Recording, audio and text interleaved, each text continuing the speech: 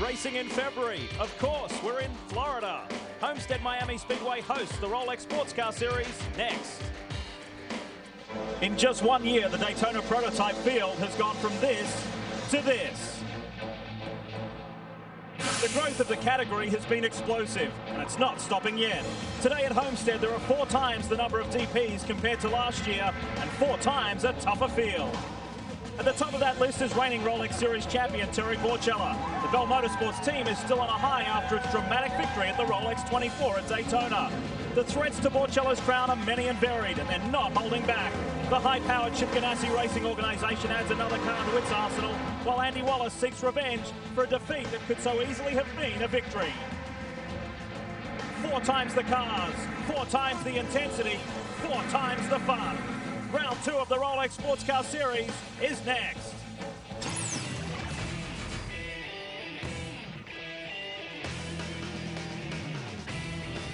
The sports car season kicked off 1 month ago with the historic Rolex 24 at Daytona. Now, with that torture test out of the way, it's time to go sprint racing.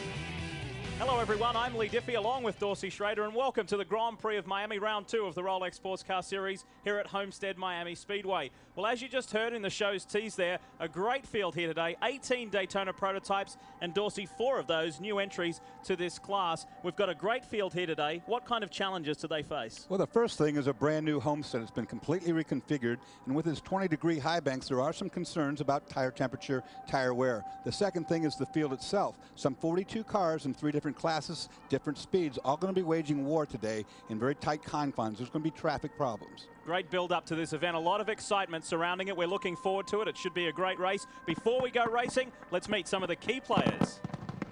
The field today will be led to green by an all-star lineup here on the front row.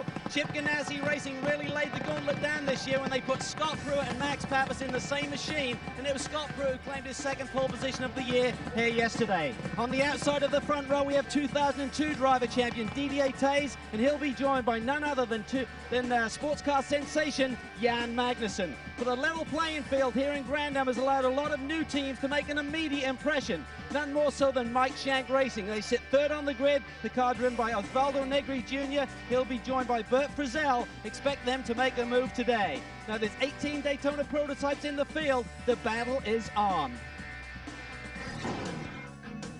Well, the rain dampened a lot of people's spirits during the 24-hour Rolex of Daytona, but probably no group more than the guys from Prototype Technology Group. They brought 2 very strong BMW M3s to that event, but early in the race, actually just a few laps in, the 21 car suffered electrical problems. Not long after that, the team car, the number 22 car, suffered its own problems, and it seemed like whatever could go wrong did go wrong. A lot of disappointed fans left Daytona. Neither BMW saw the checkered flag. If they're going to win here today, they've qualified on the pole, but they're going to have to overcome a very strong contingent of Porsches that have qualified 2nd and 3rd. Billy Oberlin and Boris Setter on the pole, but Ian James has qualified his number 66 Porsche 2nd and number 44 car. The winner from the GT class sits 3rd. Strong competition. SGS Championship contending team Osco Motorsports had a diabolical start to their season at Daytona, crashing 2 of their 3 Porsches. However, team lead drivers David Murray and Craig Stanton came into Homestead and grabbed that pole in SGS. But due to a rules infraction, they have to start at the back today. The problem is a rear wing end plate on the tail of the car. This end plate is illegal and was 150 thousandths too tall. That both drivers claim it did not improve the performance of the car, but Grand Am has stood firm and said you will start in the back. Both Stanton and Murray are talented drivers. The 16 is quick. They are going to be coming through the field today here at Homestead. Time to squeeze in a quick break before we go racing here at Homestead. This is round 2 of the Rolex Sports Car Series. When we come back, we'll introduce you to the grid and go racing.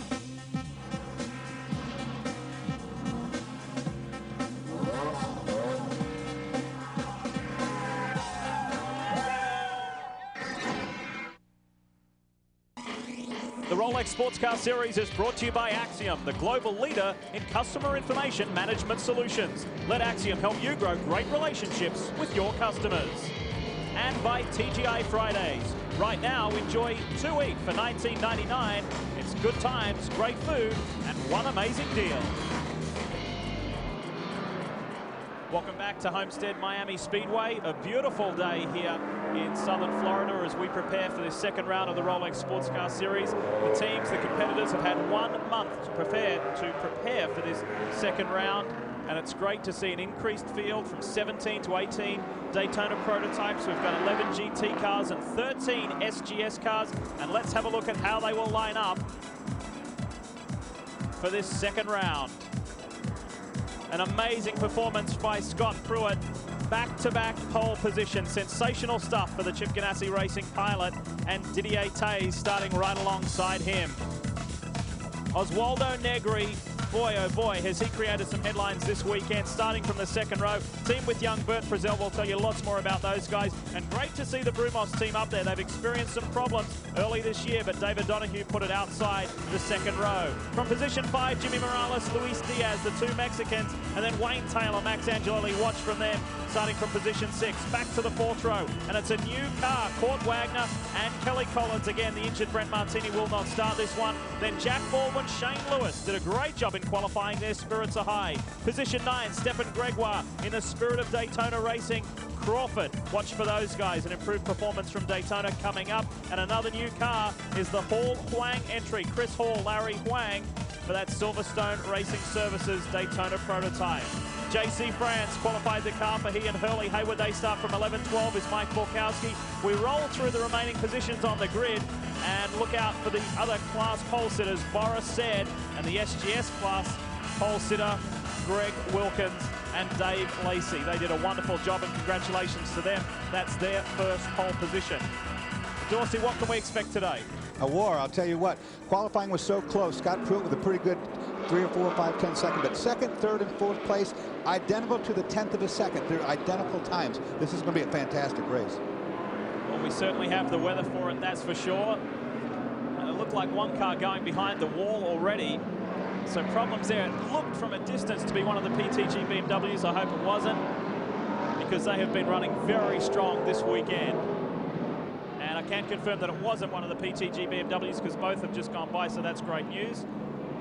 As we prepare, but this car out in front has been incredibly fast. Didier Taze and Jan Magnussen, as you heard Calvin mention earlier. Great to have Jan in the Daytona prototype category. He has adapted very quickly and has been fast. But let's check out the race analysis here today. 42 cars in the field, and it's 109 laps or 2 hours 45 minutes, whichever comes first. What do you think it's going to be? Well, I don't know. You know, it depends on if these guys can keep it clean. I doubt it very sincerely because they're going to bang into each other quite a bit. All 3 classes way under the track record. The prototype cars 3.5 seconds quicker, and of course that's because of this track. Like I said, recently reconfigured. It's not the same old Homestead. In fact, it's a quite quick one now. Working our way towards the green flag. Before we get there, let's take a look at the Lexus track map. Well, the banking itself gives you a lot of speed, but you got to get rid of it going into turn 1, 2, and 3. Plus, you lose the banking. It's flat there. Where you want to look at right here, braking zone, turn 6. That's going to be a good overtaking place. A bottleneck always here in 9, but up here in the banking, at the bottom, 10 degrees. In the middle of the track, 15. And at the very top, up here, 20 degrees of banking. The cars will be 4 wide. They'll use every bit of that bank. As we take a look now at the car that clinched the victory in the Rolex 24 at Daytona, there is Forrest Barber behind the wheel of the Kodak Easy Share Bell Motorsports Daytona prototype. These guys have been struggling, and yes, you are reading that graphic correctly, starting 14th. They have had a whole host of problems this weekend, and we will have updates on that situation with more. Forrest qualified the car, that's why he is in it. He is starting. That is a Grand American Road Racing Association rule. All 42 cars on the grid as they pack up and we work our way towards green. This time last year there were only 16 cars in total, and we have got more than that now in just Daytona prototypes, which is wonderful, and we should have an exciting race on our hands here at Homestead Miami Speedway. Who will win? That is the big question. Will we have a new winner? It's an all Lexus front row. Will Lexus get their first victory? We are racing here at Homestead Miami Speedway, and watch them jump for positions. Forrest Barber pulled out of the line, and already Oswaldo Negri tucks up the inside, and Jimmy Morales a good start as well. Up here in turn 3, it's really tight. That's where everybody's got to get it sorted out. You see Scott Pruitt right now negotiating that corner. Watch for the stack up in here. There we see it, locked up brake. And there is Didier Taze running third at the moment, just ahead of Jimmy Morales. Morales has made a wonderful start, but it's Scott Pruitt for Chip Ganassi Racing out in front. That Lexus-powered Riley leads the Lexus-powered Doran. 2 Lexus-powered Dorans, then the second Ganassi car. Then it's David Donahue and Court Wagner in the new GNW Motorsports. And the 54 has spun. So a rough start for Forrest Barber. They've had a real rough weekend, gone through a couple of motor changes already, but this is an off-track excursion on lap 1.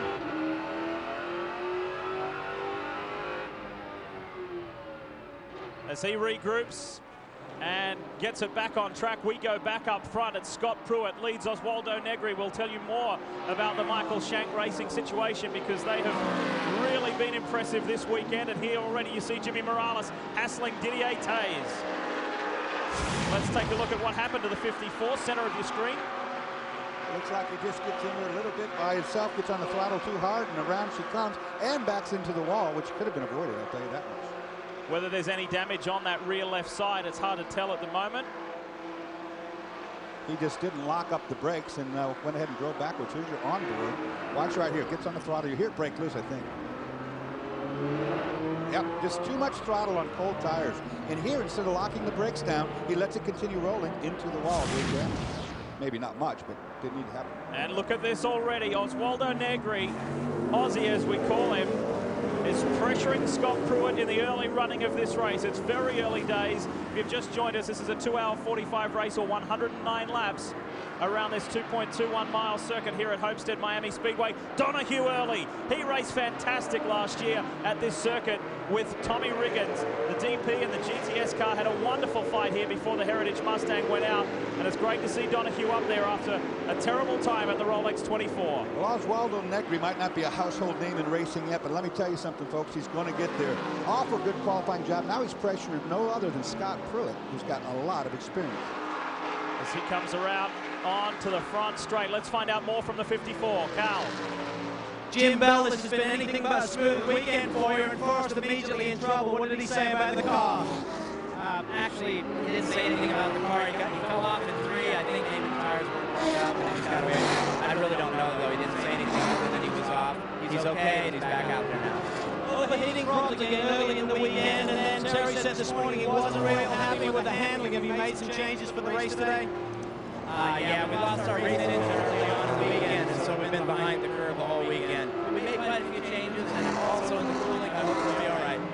They just need to stay on that lead lap and try and get Terry Borchella back in. Remember, he's undefeated this year. He won both the Grand Am Cup and the Rolex at the 24. And boy, will he be fired up when he gets behind the wheel of that Kodak Easy Share Pontiac-powered Doran. When we rode on board with him, that just showed you on the banking how tight it could become. He was much quicker than the Porsche that he was trying to pass, but you heard him get out of the throttle because he wasn't sure that the driver of the Porsche knew he was going to try to get underneath him there. That's the thing we're going to start seeing as this race progresses. So Forrest Barber working his way back up as he comes up on the 47 machine. As we go back up front, race leading car, it is the 01 Comp USA Lexus powered Riley for Scott Pruitt, as he has about a 1.5 second gap over Oswaldo Negri for Michael Shank Racing. Another Lexus powered car, but a Doran chassis. In fact, the top 3 are Lexus powered cars at the moment. Scott Pruitt qualified and is running on soft compound tires, whereas Negri is on a harder compound. Now, the further they go green, Negri's car should come up to the front. There are some concerns about the soft tire not making it through a full fuel speed. Been impressed with Jimmy Morales in these early stages. He's chasing Taze and holding David Donahue at bay. We're up to speed and we're away here at Homestead Miami. We're going to take a quick break, but rejoin us on the other side of this for so much more.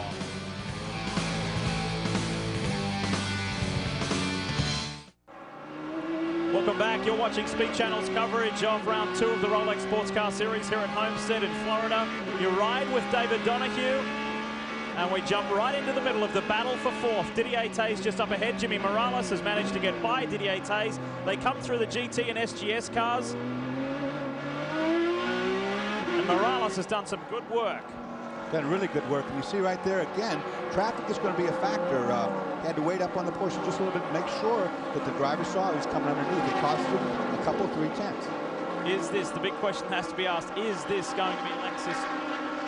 It's their time. Top 4 cars, the Lexus powered machines already. Then we have the Porsche power plant for David Donahue. The Lexus power plant has been strong this weekend, no doubt about that. Well, I would be in my second race for Lexus a little bit cautious about showing so much speed, because they certainly can address that issue, give a restrictor and slow that down if it becomes too much power against these other mates. And Oswaldo Negri has fallen back into the clutches of Jimmy Morales, who continues to go from strength to strength. Both Ganassi cars showing very well in the early stages. And here's Morales now on Negri already as they come up into some of the cars at the back of this field, the slower GT and SGS cars. And look at this, it's Ganassi versus Michael Shank Racing.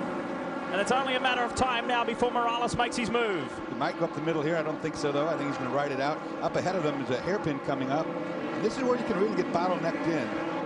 Both through cleanly as the Porsche driver gets out of the way. That was a nice gentlemanly thing to do. Didn't split. Now he pulls out. He's got the inside run. It's Lexus on Lexus here.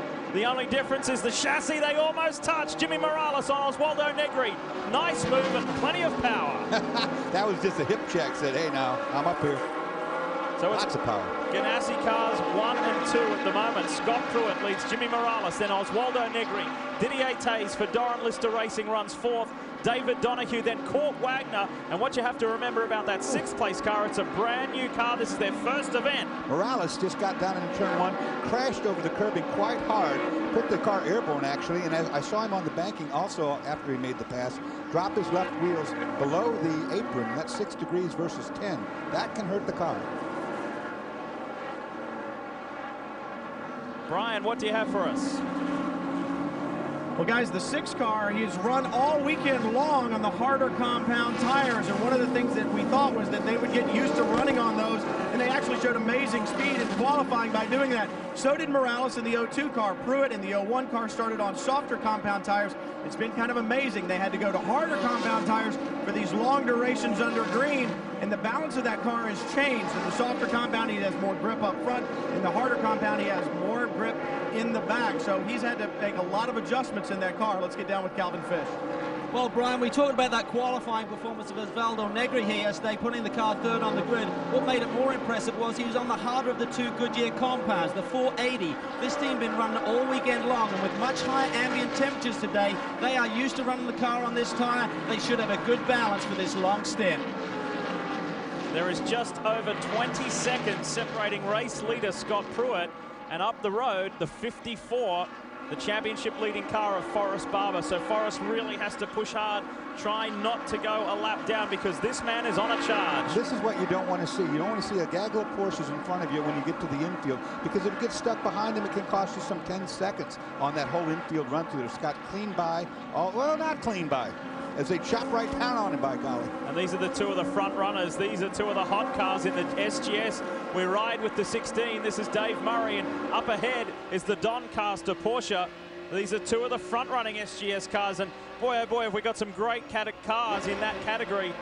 The Super Grand Sport field, this combination, Dave Murray, Craig Stanton for Arsco Motorsports, Jean-Francois Dumoulin and Robert Julian, the 2 guys who dominated with Greg Pootmans and Mark Lieb in their class at the Rolex 24 at Daytona. And you have to remember that the 16, that car there started at the back of the field, so they're flying.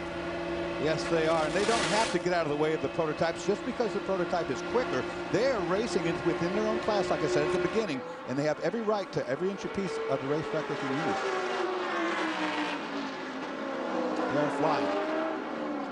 There, again, do you see the curb usage?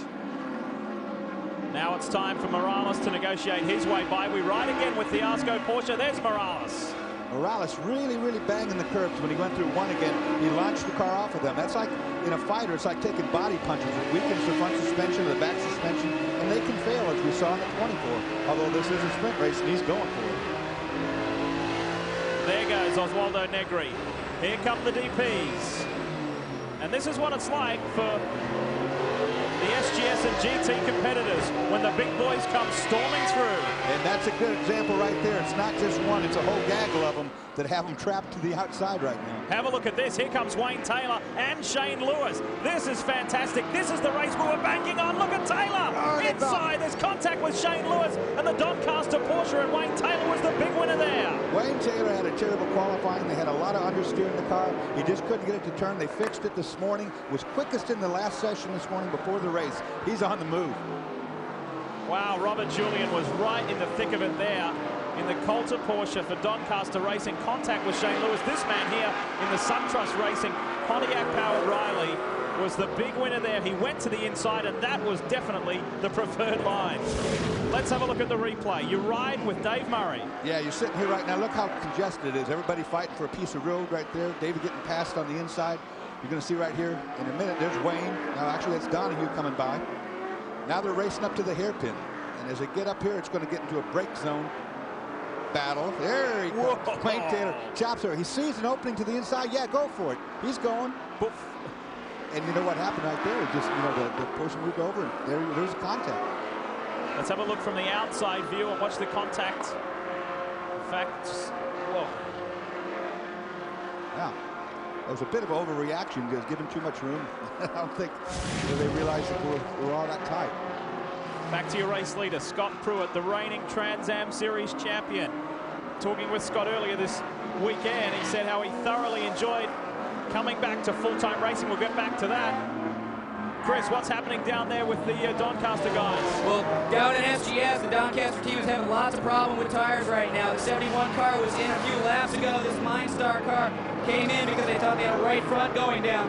It's back in. They're checking the tires. Also, the 91 was just in because of right side tire wear issues. So the Daytona winning car was in. It looks like they're falling back. This team is having some problems here today with tire wear.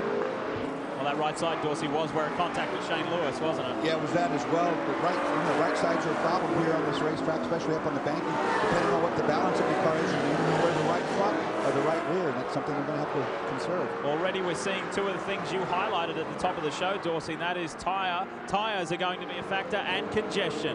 We're already seeing that here at Homestead Miami Speedway. But look at this guy. He is clear sailing out in front, and has been that way pretty much all weekend. He is fast, very fast. It's the two Ganassi cars ahead of the Michael Shank racing car. We'll be back. Stay with us.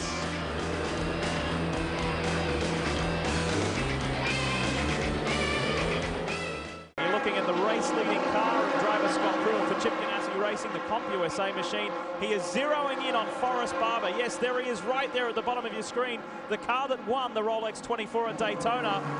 And there's been some misfortune for that team, that car this weekend, and then it was a tough break.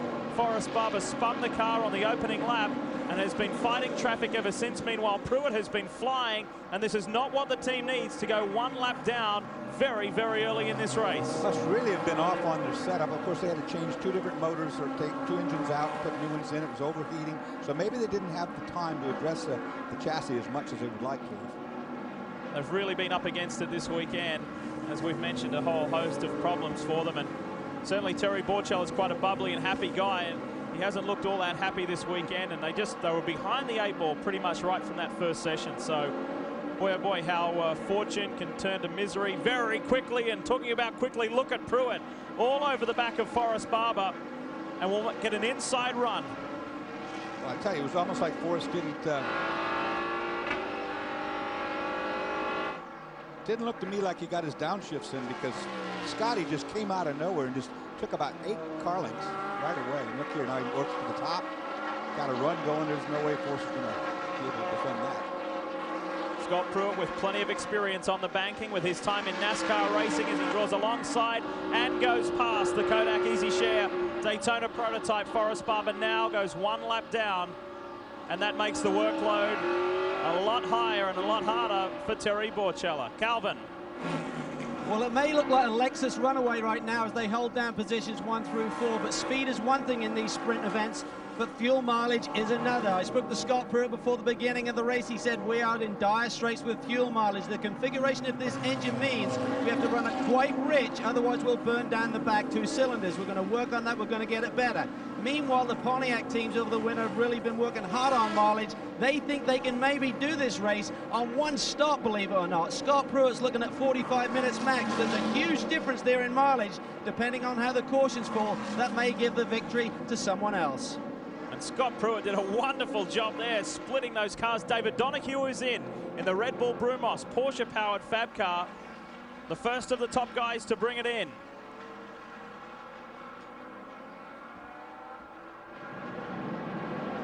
What is the story here? Brian Tilley's on the spot. Or is that, yeah, Brian, what's happening down there? Lee, I'm looking underneath the back end of this car. They've shut it down. It has no power, and I can tell you why. There's nothing wrong with the engine, but looking underneath the back end, the rear suspension is damaged. It looks like the push rod that controls the movement up to the shock absorber is broken on the left rear. When you look around up and underneath the back end of this car, you can see it. The mechanics are going to go to work to replace it. It's going to take some time to do it, Lee. Well, I tell you, we saw that before with the Morales car hitting curbs and so forth. Now, we don't know that David did that, but that's the kind of wound that you receive when you bang off curbs and things, a broken push rod. Time to squeeze in a quick break. We will update you on this story, this unfortunate story for the 58 Red Bull combination of David Donahue and Darren Law. We were expecting big things from these guys this year, but it's been a tough start to season 2004 for them. Meanwhile, the battle up front is hot. We'll be back.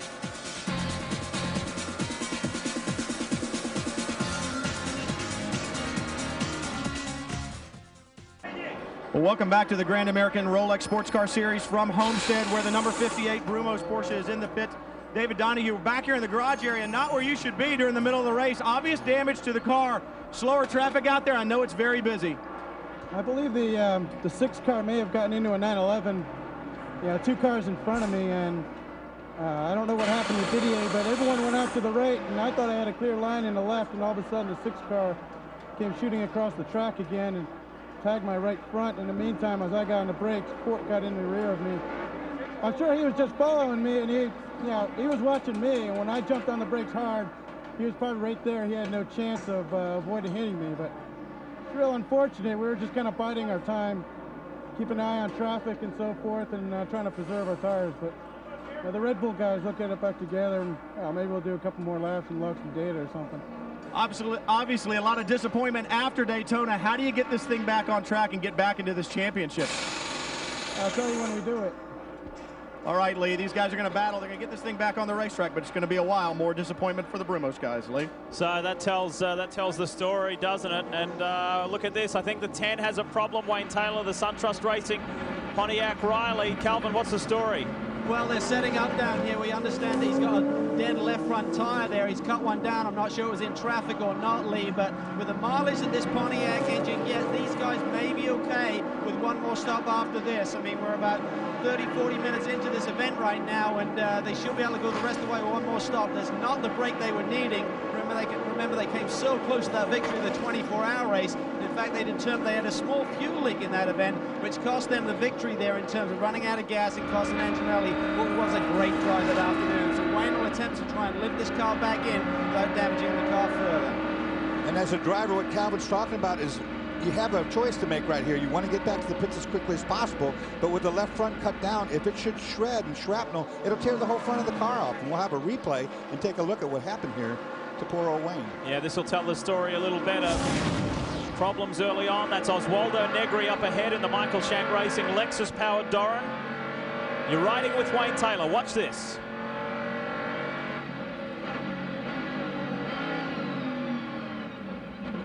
There's your left front, and what's happened there, of course, he's made contact, and he's probably torn the valve stem out of the side of the wheel with the contact in the ground. Let's keep following this story. The 10 is on pit road. Here's Cal. He makes his way down pit lane, 45 miles an hour. He doesn't want to get another infraction here. Don't see too much damage. The left front corner is damaged a little bit. I don't believe they'll change the nose frame at all. Just do tires, fuel. It's going to be Max Angelelli getting in. Remember, Wayne Taylor has returned to racing from what was thought to be a retirement, but he couldn't stay away. He loves this game. He's been a World Sports Car Champion before, and we expected it to be a battle out here. We're finding with these prototypes, they really have to keep their momentum going hope they don't lose a lot of lap time, and that means the drivers are going to take chances. We see some other tire rubs on the right-hand side. Wayne Taylor actually came around to take a look to see if there's any further damage, but I think these boys will be okay. They're trying to get Angelelli strapped in, waiting on the last scalps of fuel. They got new Goodyear tires on here. Remember, all of the prototype cars are on Goodyear tires. No tire battle within category, but certainly 3 different tire manufacturers throughout the field. Well, you see right there on a good shot, it's been marked from one from the front to the back. It's been hit all the way down. But I think what happened is he probably just knocked the valve stem out of that particular wheel, and that's why it went flat. But like I said at the beginning, it's a war, and these guys are really aggressive in brake zones, trying not to lose their momentum, and that's what you get sometimes. And watch Angelelli go when he returns to the track. So 2 of our top contenders have been taken out with contact and perhaps impatience. You said at the top that you've got to be patient in this traffic. And look here, the overflow. That is the water extractor. So the engine right now running extremely, extremely hot because it's getting no wind coming through the radiator. So right now that gauge is pegged. So Angelelli leaves pit lane after Wayne Taylor with an exciting opening stint. The workload is now on the Italian's shoulders. We go back up front. Here is our race leader. This is Scott Pruitt. Continues to lead the way and lead very well. No pressure on the reigning Trans Am Series champion right now. A little disappointed with their run at the Rolex 24 at Daytona. They thought they could have gone all the way to victory on debut in the Daytona prototype category. In the end, it was still a very strong finish, but they want to go a lot better right here at Homestead Miami Speedway. Of course, he'll hand over to Mad Max. The other one, it's Pappas coming up. Watching round 2 of the Rolex Sports Car Series here on Speed from Homestead Miami Speedway. And you're looking at the race leader, Scott Pruitt, doing a wonderful job in the 01 Comp USA Chip Ganassi Racing Riley with the Lexus power plant, and he started from pole and has not been challenged ever since. Let's bring you up today. It's been a pretty eventful start to this race. Take a look at this. Forrest Barber spun on lap 1. Slight contact with the wall, scary spin for Chris Hall in the brand new Pontiac powered Crawford, and then contact here between Oswaldo Negri and Wayne Taylor, and that was quite costly for the SunTrust Racing organization. And look at this, GT leader in the pits and gone. Chris, what's the story? Well, Borisset just came in for fuel, no tires, so these guys aren't having any tire wear issues. Just a quick stop of fuel, he's back out on the track. Hopefully get back up to the lead at GT. BMWs have gone nicely so far in GT. Look wonderful here. Boris doing a double spin. Car looks wonderful in the infield. Very quick in the corners. I timed it yesterday. Have to pay credit to Ian James in the Racers Group portion, the 66, because he led GT early on. Then Boris came storming through. Justin Marks has consistently been second in that class. He's, of course, teammate to Borisset. So doing a nice job. Quick shot there. There is the Spirit of Daytona Racing, the 09. Stefan Gregoire qualified the car, and he has teamed, of course, with car owner Doug Goad. And they learned a lot from their outing at the Rolex 24 at Daytona. And here they are. Now we get into the real rest of the season, and this is where it counts. Beautifully prepared car, wonderful looking car, and Gregoire and Goad should prove to be a good combination. And currently the 09 sits fourth. Contact here though. Stefan Gregoire right there showed his nose. He started easing over to make sure that the BMW knew that he was there. He saw that the driver wasn't aware of his presence, ducked back in, and then look what happened right there.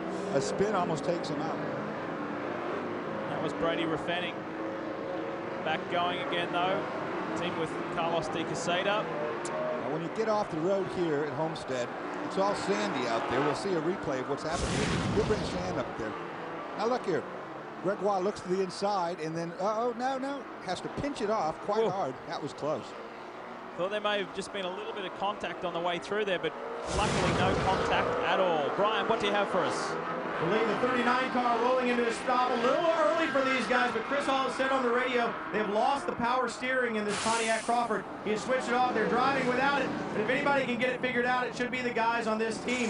Chris Hall, I believe, will be getting out of the car. Larry Wang will be getting in, but you'll notice on the side it says Georgia Institute of Technology, and very interesting program they have going here. They're actually utilizing a lot of the kids from the Georgia Institute of Technology and helping them with their studies both in marketing, business, and in mechanical engineering. They've got students that are working on business plans for this program, helping them learn and also helping the team, and they also have mechanical engineering students that are helping out. There's a kid here, Scott Flanagan, this weekend who came in, put his computer skills to work, got the traction control working with some software upgrades, and really a team effort here, and it helps both the racers and the students alike. As Larry Wayne gets in, he is an alumnus of Georgia Institute of Technology, and he's been instrumental in setting up this program.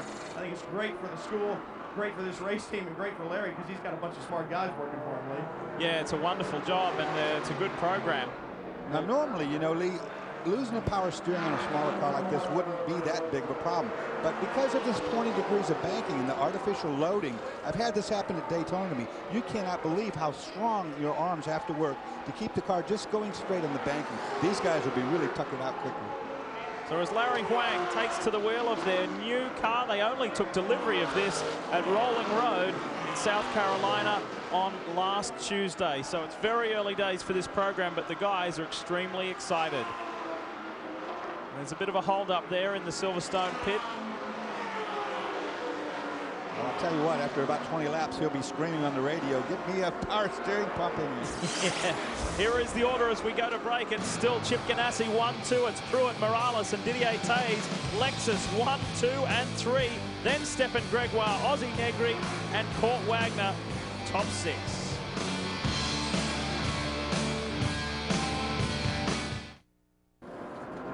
Well, welcome back to Homestead, where the second place Daytona prototype, the 02, comes in for its first pit stop. Jimmy Morales gets out, Luis Diaz gets in, and this will be Diaz's first taste of competition in a prototype car. Actually, his first taste of competition in a car where you can't see the tires. He's an Atlantic standout, a Toyota Atlantic standout, which is a small winged formula car. He's really had to get used to not just driving a car with a roof on it, but the visibility in these cars is very difficult. He is getting in a machine that is obviously very competitive, so a lot of pressure on this young Mexican driver. A great stop, fuel, tires, driver change, down and away, no problems here, really. He said, "I've been training so hard for this season. I'm excited to be back into a regular, a full-time drive." He said, "I've been training hard. I've lost quite a bit of weight." He said, "But they're so hot inside these things." He said, "I'm going to lose more weight. There's going to be nothing left of me." What's happening in the Spirit of Daytona pit, Cal? Well, there's a bit of a surprise start because there's a bit of a delay here. Stefan Gregoire, after a good opening stint, is now turning it over to Doug Goad, the car owner. This team had a bit of a problem earlier in the weekend, lost an engine, lost very important and valuable track time.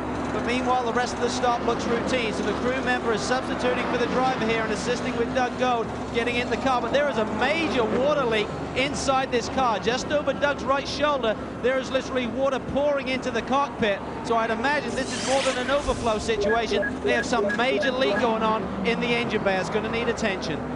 I'll tell you one thing you don't want is water pouring in there, because it's not going to be ice water to drink. It's going to be really hot water. And you look right there, they finally took the seat insert off the top of the car there.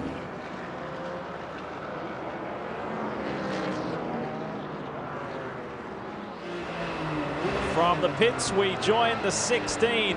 This is the SGS class leading car with Dave Murray behind the wheel. And we remind you that Dave has come from last to lead his class.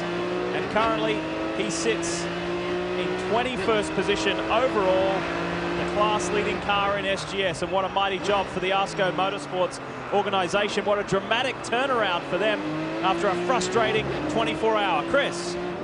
Greg, it was a real frustrating 24-hour. You guys came back, you grabbed pole here today, but then you had the infraction. Now you guys are back at the front of the pack. This is going to feel pretty good. Yeah, you know, the ASCO Porsche is doing great. We're really optimistic here. Really loud here. We're really optimistic about today. David's doing a great job. The team has done a great job going from the back to the front. I want to thank all the fans that are watching Speed Channel. We should be able to have a good car for the end. We're going to try to make it in one stop if it goes all green. Well, the 16's looking strong. Brian Till's up with the leader. Absolutely, the strongest car out there right now, the 01 car on pit road for a fuel, tires, and a driver change. Max Pappas is in, Scott Pruitt is out. Two both very experienced endurance racers. You think of these guys as Formula Car drivers, but they've done it all in endurance racing, and they're doing it all again today as Pappas leaves pit lane. Lee? In a real hurry, Max It's going to be wonderful to see him out there. Scott Pruitt did an outstanding job from pole position to lead every single lap of this race so far. And now it's time for the very talented Italian to have his run. There's Mad Max right there looking at him in the office, taking a little wink at a camera there. He's got warm tires at the back because he did a burnout right in her face there, but the front tires he's going to have to be cautious of for at least a lap or two to get some temp up. He knows all that already. Max said to me yesterday, I'm looking forward to getting out there, mixing it, rubbing wheels and making a few donuts on other cars. Brian. Well, Jay Policastro brought the Daytona leading 44 car in. They won the 24-hour at Daytona, running well in GT here today. They came in, Policastro out. His father, Joe Policastro, has gotten in the car, but there is going to be a penalty on this car. I saw the officials waving at the fueler whose visor was up. That visor has to be down as they fuel this car. You see the official holding him right now. A costly penalty for this 44 car. They won at Daytona. It's going to be difficult here today. Lee? Yeah, there's a lot of competition with the two PTG BMWs, and they've been running very well. Justin Marks and Boris said came in for just tires and rather for fuel only, no tires and no driver change, so they're running well. And so too Ian James in the Racers Group Porsche. He will hand over to RJ Valentine and Chris Gleason, and that's these guys' main competition in GT. Let me tell you, when you're sitting in that car after a driver change and that guy holds you for 10 seconds, it feels like an hour because you want to get on with the program. Oh, we got trouble here down off of turn 1. And that's one of the Planet Earth cars. That's the Nonamakers, Joe and Will Nonamaker. And frustration there because it looks like they are beached. They're stuck. That's the 41 with Joe Nonamaker, the father behind the wheel. It's a hard play. He's very well stuck right there. You come off turn 1 and off the banking and you hit that flat, and it's real easy to get turned around as he's done. And you see what the end result is. He's in a danger zone. It might even bring out a caution. Depends on if they can get to him. And the 27 is in. This is Didier Tays. We will get set to see Jan Magnussen, I'm sure. Cal. Well, the leader comes down pit lane. He'll be turned over to Jan Magnussen. And this is Jan's first drive in Grand Am competition after he drove the car for the first time on Thursday. He said, man, this is an adjustment, but he says a lot of fun. It doesn't have a lot of downforce, he said, but the biggest thing I'm having to get used to is driving a car for the first time in many years that doesn't have power steering. He said, you really get a lot of kickback through the wheel, something I'm going to have to get used to. But if anyone can put the pedal to the metal, it's this man. He's got a lot of work this year running several different sports cars and touring car series around the world. And meanwhile, they're making a slight adjustment here on the rear wing. I believe they're going to a slightly smaller wicker bill on the rear end, take some downforce away. I'd imagine that Didier had radioed in and said he had a slight push with the car. I believe it went to a smaller one anyway. We'll check on that, just trying to fine-tune the balance of the car. And this is a finely honed team that made no difference to the pit stop. They're still waiting on fuel, so they recognize the fact they could make that change and not delay the start. Well, in the meantime, while all that was going on, we've gone to a full-course caution because of the incident we saw with the Porsche stuck in the gravel trap. That wing adjustment on the back taking downforce off the rear lead, which will take away some of that understeer that he must be feeling. Jan Magnussen, he's the reigning Danish touring car champion, of course, former F1 driver for the Stuart Ford team. He spent time in Champ Car, of course, the American Le Mans Series. He's a very diverse driver. And wonderful to see him in a Daytona prototype. He's always been a fan favorite, that's for sure. The 59 is in, and JC France handing over to sports car legend Hurley Haywood. These guys won this round this time last year. It was the first time ever that a DP won overall. Cal.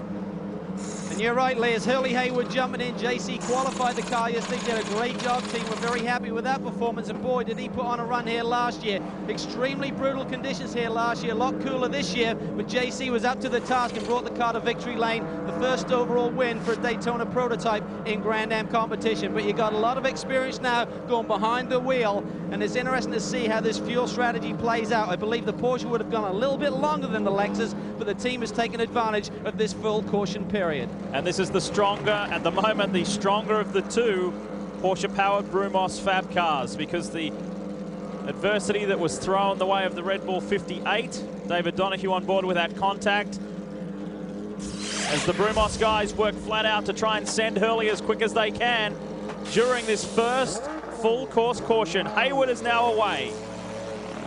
And boy, oh boy, the question is still up in the air. Who will win this one? The Ganassi car is looking strong, but so too is the Doran Lister. Buckler leads the way in GT ahead of Boris Said, and so too does Dave Murray in the SGS class. We'll be back.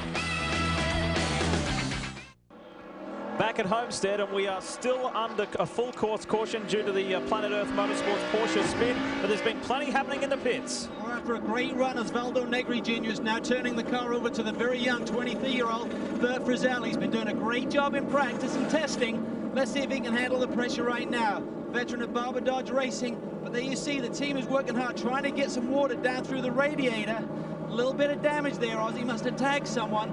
May have damaged the system. They're just trying to get the engine cooled down. Meanwhile, Mike Shank at the front of the car. The fueling wasn't done, and again, it's all about experience. Bert was in a hurry there. Well, the SunTrust team are in. I think they're again taking advantage of this caution period. There's no real need. Remember that stop they had to make when Wayne Taylor had the damage to the left front corner. And on their last stop, they had a very lengthy time getting the fuel into the system. The team then went to work, completely tore the fuel system apart. Apparently the fuel was in and the car was full, but there was no kickback on the vent hose to indicate that that had happened. So a lengthy delay there and just cost them valuable time under that green flag stop earlier in the run. Well, the car that nearly won the Daytona 24 Hours in the pits is going to be Andy Wallace, the man who's won all of the big ones, now getting his chance behind the wheel. Milka Durno has done a great job. Remember, this is her first time in Grand Am competition this year, so it's been a big adjustment for her. She has a lot of help and a lot of experience now with Andy Wallace on this team. And what a team this is. Max Crawford, such a class act after the disappointment of Daytona, coming so close, losing victory in the final hour there when the rear suspension broke. And he said that none of the other Crawfords had a similar problem. He thinks it was really just something that was isolated on the two car. And they think that the car got up in the air during the midnight hours there at Daytona and suffered a little bit of damage to that bell housing. So looks like a routine stop. Max Crawford trying to oversee things down here. And as we go back to racing here at Homestead Miami Speedway, and it is the 0-1 Max Pappas who leads the way back to green. It's Ganassi 1 and 2. Young Luis Diaz running second, but he's got Jan Magnussen right behind. And this is a fantastic threesome to have up front. Two ex-Formula One racers, two ex-kart racers, and a young Toyota Atlantic star. Sensational stuff in the top three, and they'll go hard at it. Just behind them on the restart. Look there, the BMW Borsed made a great start, jumped ahead, and now he's in the fray. The 70 Workscape Speed Source Ford-powered Multimatic is in the middle there, the 70 car, but it's further down in the order. They have dropped to 21st position and several laps down. You're looking at first, second and third in the Daytona prototype category. Up front, great run on debut. The fourth place car is the 81 of Court Wagner and Kelly Collins. It's been a strong start for that campaign. Actually, that was Bill Arbelin in the BMW that made a great start. Not Boris, they switch back there. Here we go. Underneath for the pass on the banking. This is great. 20 degrees of banking. A lot of room to maneuver.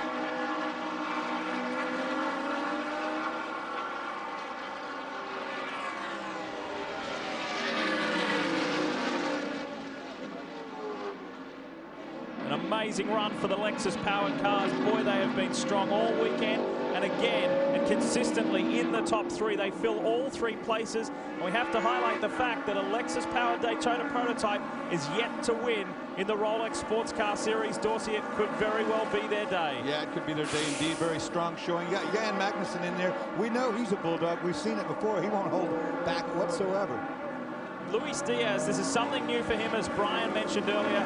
Coming out of the Atlantics, he did one very brief champ car race for Fernandez Racing in Mexico City, where the fans love that. But this is something completely new. Never driven a car like this, a big challenge, and he's looking forward to it. Here comes Jan Magnussen on the inside and makes that move stick. Yeah, and you know what? It was really smart right there, Diaz. Lets him have enough room, tucks in behind, and that didn't cost either of them any time on the racetrack, because there's a big battle going on right here. Let's see if he can get a draft going. One of the new DPs, the Pontiac-powered Crawford that was in the top 5 not so long ago, was the 09 Spirit of Daytona racing machine. Now look at Diaz come back on the inside. Great stuff from the young Mexican. That's exactly what I was talking about, getting a good run on the banking, use the draft. It's not going to be enough to get by Magnussen here in the brake zone. But the race is on. Certainly is, and Pappas has a 2-second advantage at the moment. There's Mad Max up ahead, so it's Ganassi, Doran Lister and Ganassi fill the top 3. 2 Riley chassis cars and a Doran in the middle. Getting back to the story on the 09 Spirit of Daytona prototype. Problems for Doug Goad, and take a look at this. Pretty frantic stuff in pit lane during the caution. I think they think it's on fire back there. You look right here, they're going to look in. I don't believe it was ever on fire. They've got a leak of something back there. You see Doug Gold now getting out quickly. Something that missing. Well, you remember Calvin mentioned about water leaking everywhere in the cockpit. Brian Till is there. Let's find out more. When you talk about the spirit of Daytona, it looks like the spirit on Doug Goat's face is kind of broken today. Obviously, bad luck. You don't want to be standing here. Was it a fire in the back or just some type of a fuel or a fluid leak? Yeah, apparently we had a bit of an overheat when we came in for the pit stop. And one way or another, we got too much water out of the car. We were trying to get it back around under that caution. And I think we blew a head gasket and then caused an electrical fire. There was water everywhere. So unfortunately, just one of those things that learning the car, learning what it's capable of doing and what it doesn't want to do. We made a mistake, I think. So we'll go back to the back, see if we can't figure it out and get it next time. Well, we do know what it's capable of, and that's running in the top 5. And I think the Pontiac guys, they've got something for the guys in the Lexus lead. They're trying very, very hard. So too is Andy Wallace. Andy is now back on the lead lap and running very well. He's taken over from Milcaduno, and that number 2, Sitco Crawford, will be up front in the not too distant future. Exciting stuff. Bert Frizzell is running in 6th as well in the Michael Shank Racing Lexus Doran. You got to know that Andy Wallace, you know, sitting there in the pits watching this, that we got a lap down, you got to know he's ready to go. You know, that guy has won more races and done more things in the sports car racing than almost anybody in this field. So he's going to be a player. At the moment, the top 8 cars are just covered by 28 seconds. And this race is far from over. Almost at the 50 lap mark. It's 109 laps or 2 3/4 hours, whichever comes first. And here is Terry Borchella in the 54. And that car currently down in 13th position. And not giving up the fight. Let's see if Magnussen can eat into Pappas's lead. He can't, I don't think. Oh, he's in deep, way too deep. Gets off the outside. A good save, actually. I saw he just left the braking way too late. That was a good recovery, though, by an experienced driver. Look what that does now. Diaz all over the back of him. Saw that mistake. Maybe can get a run up here. Diaz might be young and inexperienced in these cars, but he is an aggressive young driver, and he'll take an opportunity when it presents itself. Brian, what do you have? Well, Didier Tay is obviously one of the better-known names in sports car racing. But I tell you, I've seen you drive a lot of cars, but this is real racing. The competition has been great here today. I know you've got to love the competition and the great racing that's going on. Yeah, it's very tight. You cannot make any mistake, and the car needs to be perfect. That's the reason why this morning, I mean, the first stint, I couldn't really follow the leaders. The balance was a bit off. I was a little bit of understeering in a high-speed corner. Now, after this pit stop, we reduced the rear downforce, and it looks like the car is much better for Jan. Well, Jan is out there now. We just saw him make a mistake trying to chase down the leaders, a small mistake. How difficult is it going to be for him to get used to this car? Very different from what he's used to driving. Oh, he drove the GT cars, lately, and he can drive any sports car. I think he's in good shape right now. There's probably not a better, more competitive driver pairing on pit road. Let's see what they can do with it, guys. Well, as we saw the replay right there, one of the smart things that he did do, Jan got in way too deep, and he knew it. He didn't even attempt to make the corner. He just went straight with the brakes on until he got the speed scrubbed off, and then turned, which did not spin the car. Had he tried to make the corner at that speed, he would have spun and been out there in that ditch, and that is an experienced driver. That's what I'm trying to say. It came out eventually. To highlight how costly that wide run was for Magnussen, he'd got it down from 2 seconds to 1.6, the gap between Pappas and himself. Then it blew out to 3.2 seconds on this last lap. But now he and Diaz are starting to push and push hard. So let's see if they can catch Pappas up front. Tell you what, young Luis Diaz right now having a really good seat to watch this thing. You'll learn a lot right now. Just learn a great deal following Jan Magnussen. He is such a nice guy, well-spoken guy, well-presented. Great driver, comes from the Doricott racing team into another high-profile team, the Chip Ganassi Racing Organization. Deserves this drive. And Jimmy Morales, his teammate, did a wonderful job in the opening stint to get that car up into a challenging position. There's your top 5 overall, and in the Daytona prototype class, this is what it looks like for the Super Grand Sport patent battle. Is endless. We'll keep you in touch with that one.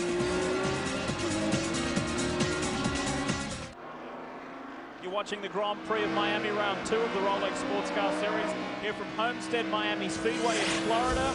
And after 57 laps, it's Mad Max out in front. Max Pappas leads the way in the Comp USA Lexus-powered Riley. For Chip Ganassi Racing, he leads Jan Magnussen for Doran Lister, and then the second Ganassi car with Luis Diaz in there. And we should highlight the fact that 2 of the top 5 cars are brand new cars this race. It is the 02 with Diaz and the 81 for Court Wagner and Kelly Collins, the RX.com car. An outstanding effort from those guys. And we've got more news to tell you about Andy Wallace and the Sitco car in just a moment. But first, let's hear from Scott Pruitt. He's with Brian. Well, Lee, you talk about Max Pappas leading this thing, but the man who gave him the car put it on the pole and then was leading. Scott, what kind of car did you hand over to Max? First, gotta say hi to my family at home. Car's good. Little understeer. We thought we were gonna get some more degradation in the rear tire.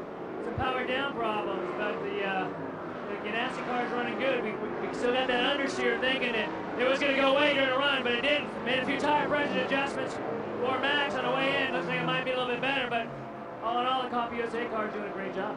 The change of compound that you guys made to qualify with, and then the harder compound to race on, that changed the balance of the car at all? No, it didn't. We were able to just take and bolt on those tires, qualify, and take them back off. Only thing we did was increase downforce. There's going to be a lot more traffic in the race, so we want to have a little bit more extra downforce on the car not to fight out. Now, playing your work your plan. For these guys, it looks like it's working out just fine, Lee. Been a good day for those guys so far, hasn't it? Pretty smooth sailing, no contact. There's been some close calls. Yes, going to be more too. Well, they've been enjoying a time up front. The 21 PTG BMW of Boris Sid and Bill Aublin. They've had a marvelous day as well. And here they are. This is Aublin now behind the wheel, reigning Speed World Challenge Touring Car Champion.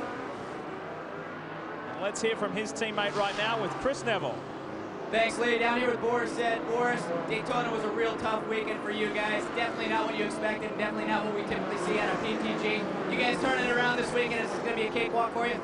I don't know. I mean, after Daytona, that was a shame. But, you know, this PTG team went back to work and rebuilt the cars, and this M3 is really fast now. And Performance Friction went to work. Gave us great brakes, new calipers, and cars, the ultimate driving machine. So we had a little bad luck when the pace car came out and got behind, but we're making it up pretty fast now. And if all goes well, we're going to bring home a win for all the BMW fans at home.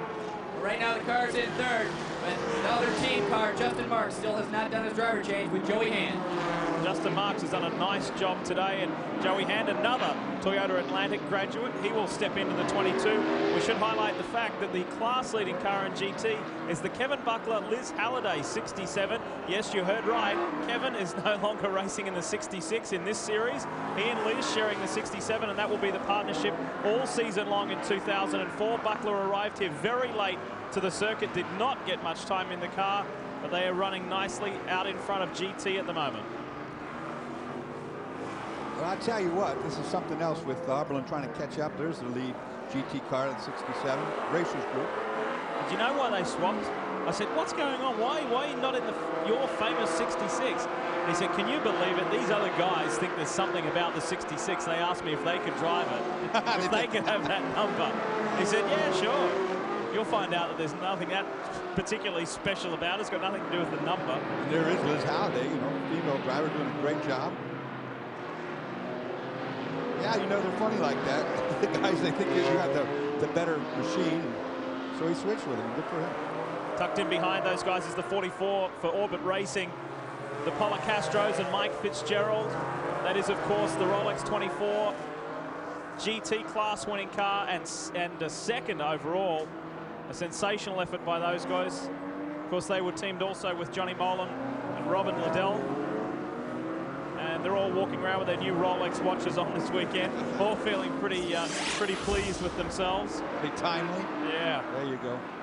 Mentioned to you about new Daytona prototypes, and we should make mention. There's the Pruskowskis in the Essex Racing Speed Secrets Ford-powered Multimatic. They've done a great job so far. They're sitting on the lead lap in the top 10 in 8th position at the moment, right behind Hurley Haywood. Seen that Max real quick hands right there. Got turned in, pinched off a little bit, got loose, had to do a little opposite lock. Didn't bother him a bit. Max leads. Pappas, that is, from Magnussen, Diaz, and Wallace is zeroing in. He's about 20 seconds behind the leaders.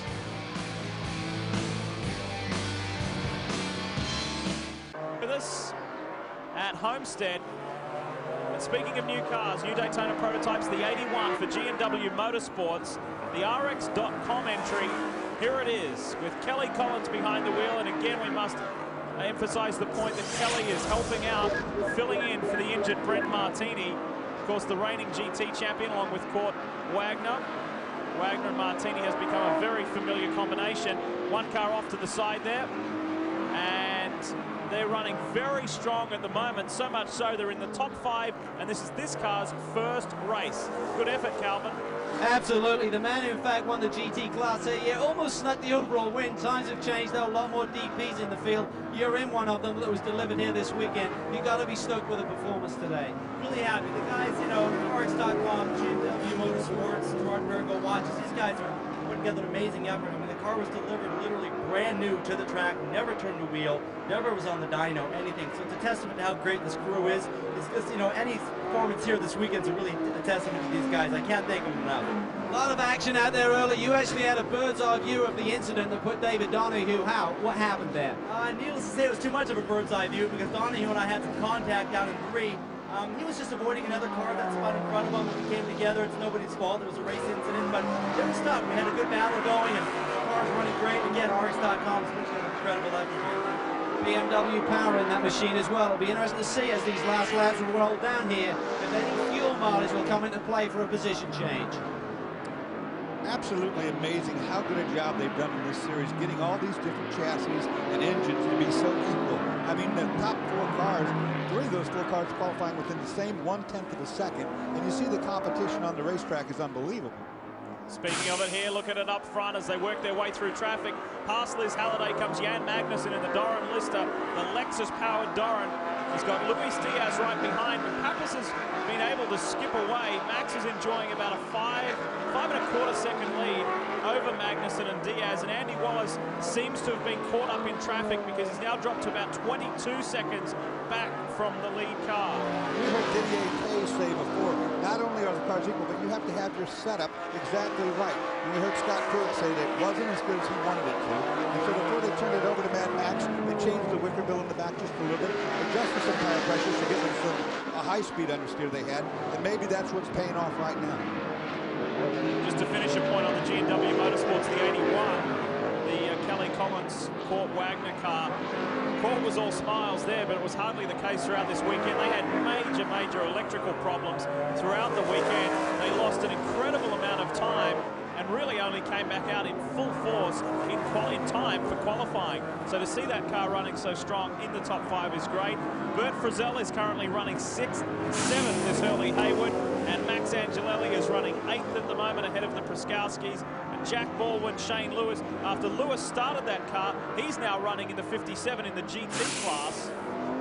So a very big day for Shane Lewis. As you mentioned, so many of these cars are brand new cars. So, I mean, there's some teething problems that we're seeing right now, but the parity is just unbelievable. This whole class built on the premise of a cheaper way to go racing, a little less expensive so more people can play. Hey, they've got my vote. I tell you, they're doing a good job. The Arsco Motorsports Porsche is still leading SGS, by the way, and second in that class is Randy Popst after taking over from Michael Levitas. Third is Andy Lally. So 2 TPC cars, 2 TPC Porsches in the top 3. And great job here by the Mexican, although he locks up a little there. Diaz is not letting Jan Magnussen escape. Now, I like the fact that the young guy doesn't care who's in front of me, just doesn't want him there. So I'm driving a little bit too deep, locked up the fronts, knew it right away, modulated out of the brake pedal, no damage done. Interesting, isn't it? Jan Magnussen and those years he spent with Stuart Ford in Formula 1. Luis Diaz could only dream of getting to Formula 1. That was his goal. Perhaps still is his goal. His open wheel career, as far as he's concerned, is not over. And here he is playing with the next Formula 1 driver on a level playing field. And one of the things that an open wheel driver has trouble with in these closed cars at first is knowing when the tires are locked up. You can see it in the Formula Atlantic car. It's right in front of your face. But here in this car, you have to develop the feel. You have to feel the sensitivity of the steering wheel go blank on you and know that the tire is locked up. Get off the brake right then before you damage the tire. 66 laps already down, and again, this is a 109-lap race, or 2 3/4 hours. And leading the way, as it has been pretty much the whole day, it is the Ganassi car of Max Pappas and Scott Pruitt. Stay with us. More from Homestead after this. Just 40 laps left to run here at the Grand Prix of Miami, Homestead, Miami Speedway. And you're looking at the Coulter Porsche for Doncaster Racing, Robert Julian. In fact, that looks like it could be Jean-Francois Dumoulin just by the helmet colors behind the wheel now in the 91. This was the SGS class-winning car from the Rolex 24 at Daytona. And it's been an uncharacteristic weekend for these guys. Would you agree, Chris? Yeah, Lee just checked in with the Doncaster guys. John Lacey down here said, you know, they were really looking to have a strong weekend. However, Bobby Julian did make some contact early on in the race with one of the prototypes. That's why he cut down the tire. And it looks like the car is not handling just the way that Jean-Francois is looking for. So they're just going to have to try and minor piece of cues out there, hopefully get a good weekend and move on to the next race. Hopefully they'll still be in good position for the championship. It's the 16. It's been all the ASCO Motorsport car dominating the SGS class after coming from behind. We ride with them right now. Talk us through the banking, Dorsey. You've got plenty of experience on speedways. You see right there, I mean, that's the banking. Already moved up the racetrack. You see right there as the 59 Brumos Porsche entry goes by. The banking's a great thing because it artificially loads the car. I mean, it's great unless you have no power steering, when it makes it a lot harder to drive. But it gives you a rest. If everything's working right, you can actually loosen the grip on the wheel, sit there and take a deep breath or two, take the several seconds it takes to go around the banking before you get to this twisty bit where you got to work so hard. See all the mud coming off the car. It's been off the road in front of it. Right behind this car, as far as the SGS class is concerned, is the Michael Levitas Randy Pope's entry for TPC Racing, and it literally is right there. Craig Stanton, of course, didn't have the finish he wanted at Daytona, looking to redeem himself here, doing a great job. Him and David Murray, of course, we documented David Murray started at the very back, went to the very front. Fantastic drive and handed over to this man, Craig Stanton.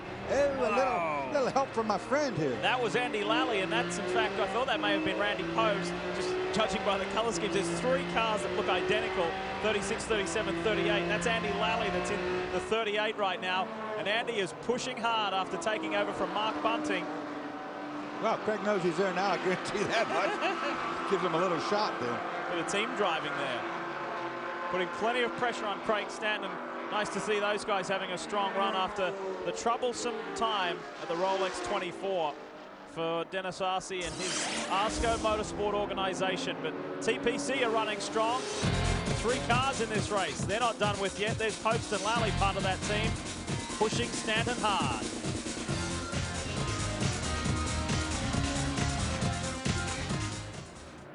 Well, welcome back to Homestead, where Scott Pruitt will take the rest of the afternoon off. Max Pappas will stay in the leading 01 Comp USA Lexus Daytona prototype. It's a normal routine stop for these guys. They did change tires. They're going to fill it with fuel. It should be the last time they're on pit road.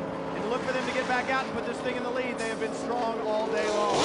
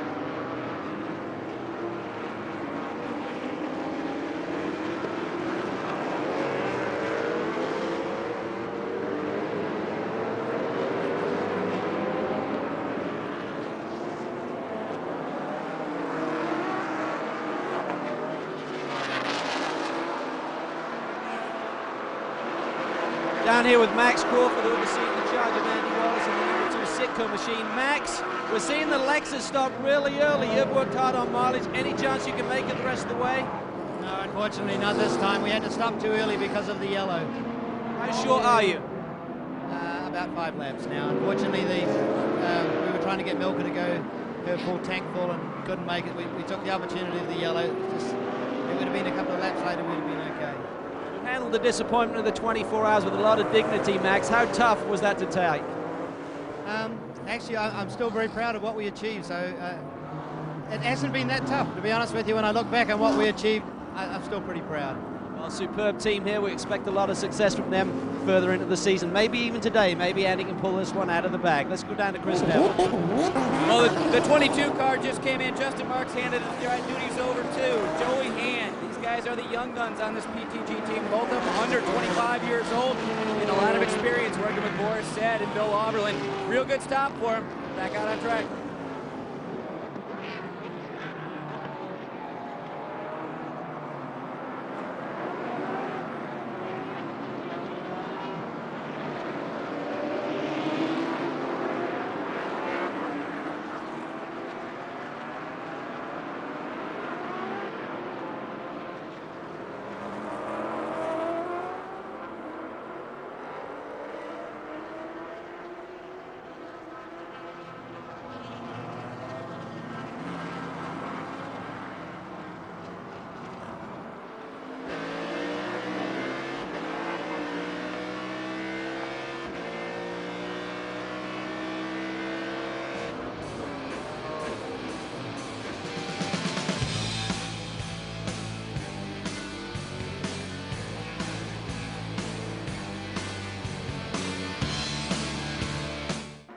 Just over 30 laps to run here at Homestead Miami Speedway, round 2 of the Rolex Sports Car Series. You're watching the battle for the lead. It's the Dane, Jan Magnussen, up against the Mexican, Luis Diaz. And it's Doran Lister Racing against Chip Ganassi Racing. Both Lexus-powered cars, but the difference is the lead car is a Doran chassis. The second place car is a Riley chassis as they scythe their way through the traffic. And Diaz has not let Magnussen get away. No, and I'll tell you one thing I've seen. Luis Diaz is better under braking than Jan is. When they get to the end of the straightaway right here, it's one of his good spots. I saw Magnussen make a little mistake locking the front brake before. Diaz has been able to make ground right in this area every lap. But this traffic's going to play into somebody's hand. Of course, the more experience is Magnussen, but look at all the cars they got to go through. This is incredible. They've been talking about traffic all weekend. And, I mean, Dorsey, talk about it from a driver's standpoint. I imagine you have to use every bit of talent you've got, and you have to be very decisive to make your move right there and then to get through this slower traffic. Jan Magnussen would like very much, you know, not to have somebody right on his tail where we could set this up and get these cars picked off one by one in a fashionably order. As it is right now, though, with Diaz right underneath him, he's got to be desperate. He's got a dive bomb. Look right here. Boom, up the inside. Magnussen, great stuff. But Diaz still there, and as Dorsey mentioned, he's so good under brakes. He had to follow. He cannot get picked off with one of these lap cars. So you have to go. If the lead car goes, you go too. I mean, you're running a risk of having an accident possibly, but it makes no difference right now. These are into it big. If you've joined us late, the reigning series champion Terry Borchella and Forrest Barber for Bell Motorsports had some tough luck early. Barber started the race, spun the car, slight contact with the wall, then went a lap down very early. Borchella took over. He's been fighting valiantly, and here's the 21. That's Bill Oberlin. He has come back into the pits. Chris. Bill Oberlin just came back from the pits. These guys are having a fuel pickup problem, so this was completely unscheduled. Caught them off guard. They filled up the car. They gave Bill no rubber to get back on the racetrack. But this is really playing in the hands of Joey Hand and Justin Marks. Wow, that was the lead car in class, and the second place car in class might get by now. Look at the lead overall. It's not over with. Luis Diaz really impressing me, this young kid. Up against one of the best sports car racers in the world. He doesn't care. He doesn't at all. He's pushing well. First race in the Rolex Sports Car Series, and it was agonizing for young Luis because he was on the sidelines. He was at Daytona for the 24-hour, but of course just the 3 drivers in that one car with Jimmy Morales, Scott Pruitt, or rather there was 4, Scott Dixon and Max Pappas. So Diaz had to sit that one out, but now he has his own car with Jimmy Morales, and they're running well. They're sitting second at the moment. Well, I told you how much better he was in braking. Not that time. Got in a little too deep, locked the brake up, although we did a masterful job of keeping the thing on the road. Oh, and we've got a problem up in front of the leaders. That was the SunTrust car. Huge lockup. Max Angelelli going down hard on the brakes into the right-hander. It's nerve-wracking, I tell you. You see all that stuff in front of you happening. You just wish everybody just let you be, and they don't ever do. We also lost early the 58 Red Bull Brumos Porsche, David Donahue and Darren Law, with some serious suspension problem, and they had to go behind the wall. There was contact out on the track. You heard Court Wagner mention that earlier. So 2 of the big name cars copped a pretty rough go of it very early. Diaz really working now. I'm watching what he's doing. He's moving the car around. He turned in much later that time than Yan did. What he's trying to do is square the corner off and get to the throttle earlier and run up the inside. It didn't work, but he's trying right now. He's trying different lines, different things on the racetrack to find a way to get around this car. Watch this now, down into 1.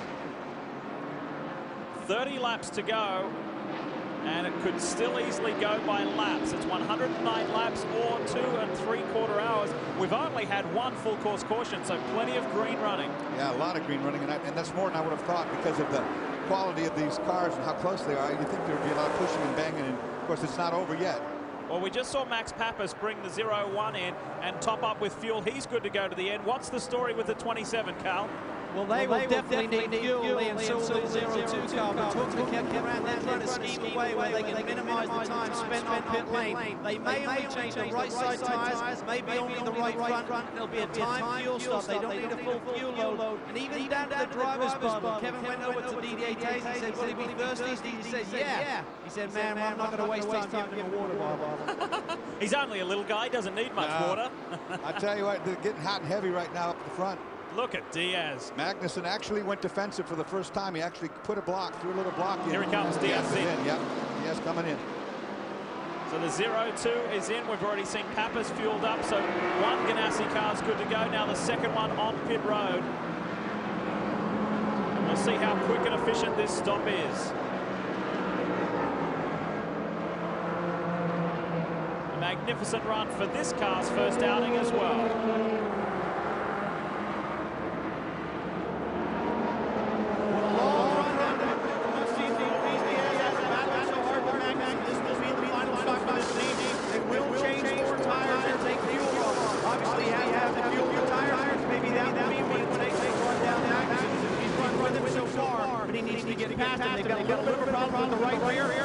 Should not be a problem because they should be able to get the tires changed in the amount of time it takes to get fuel. The slowest thing here is the driver change. Cars down, and they're away. Diaz is serviced and gone. He's good to go to the checkered flag. How long will that pit stop be for the race-leading car of Jan Magnussen, the Doran Lister, Lexus Doran? We will find out. There is Kevin Doran, the boss, and they're working the numbers. The pressure is on. Back with it in the Sitco number 2 with Andy Wallace for Howard Boss Motorsports. This is the Pontiac-powered Crawford. And Andy has his hands full right now, fighting off the challenge from Kelly Collins in the 81. And it looks like Kelly may have already got by. He has. There he is. He's scooted by. And we know, we heard from Max Crawford, that Andy does have to come back in before the end of this race to top up for fuel. Here is the RX.com car of Kelly Collins. This is for G&W Motorsports' very first race in this car, and they now sit up in second in this race. Magnussen leads the way.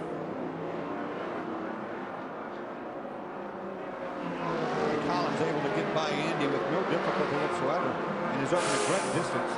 So Wallace's car needed some help right now.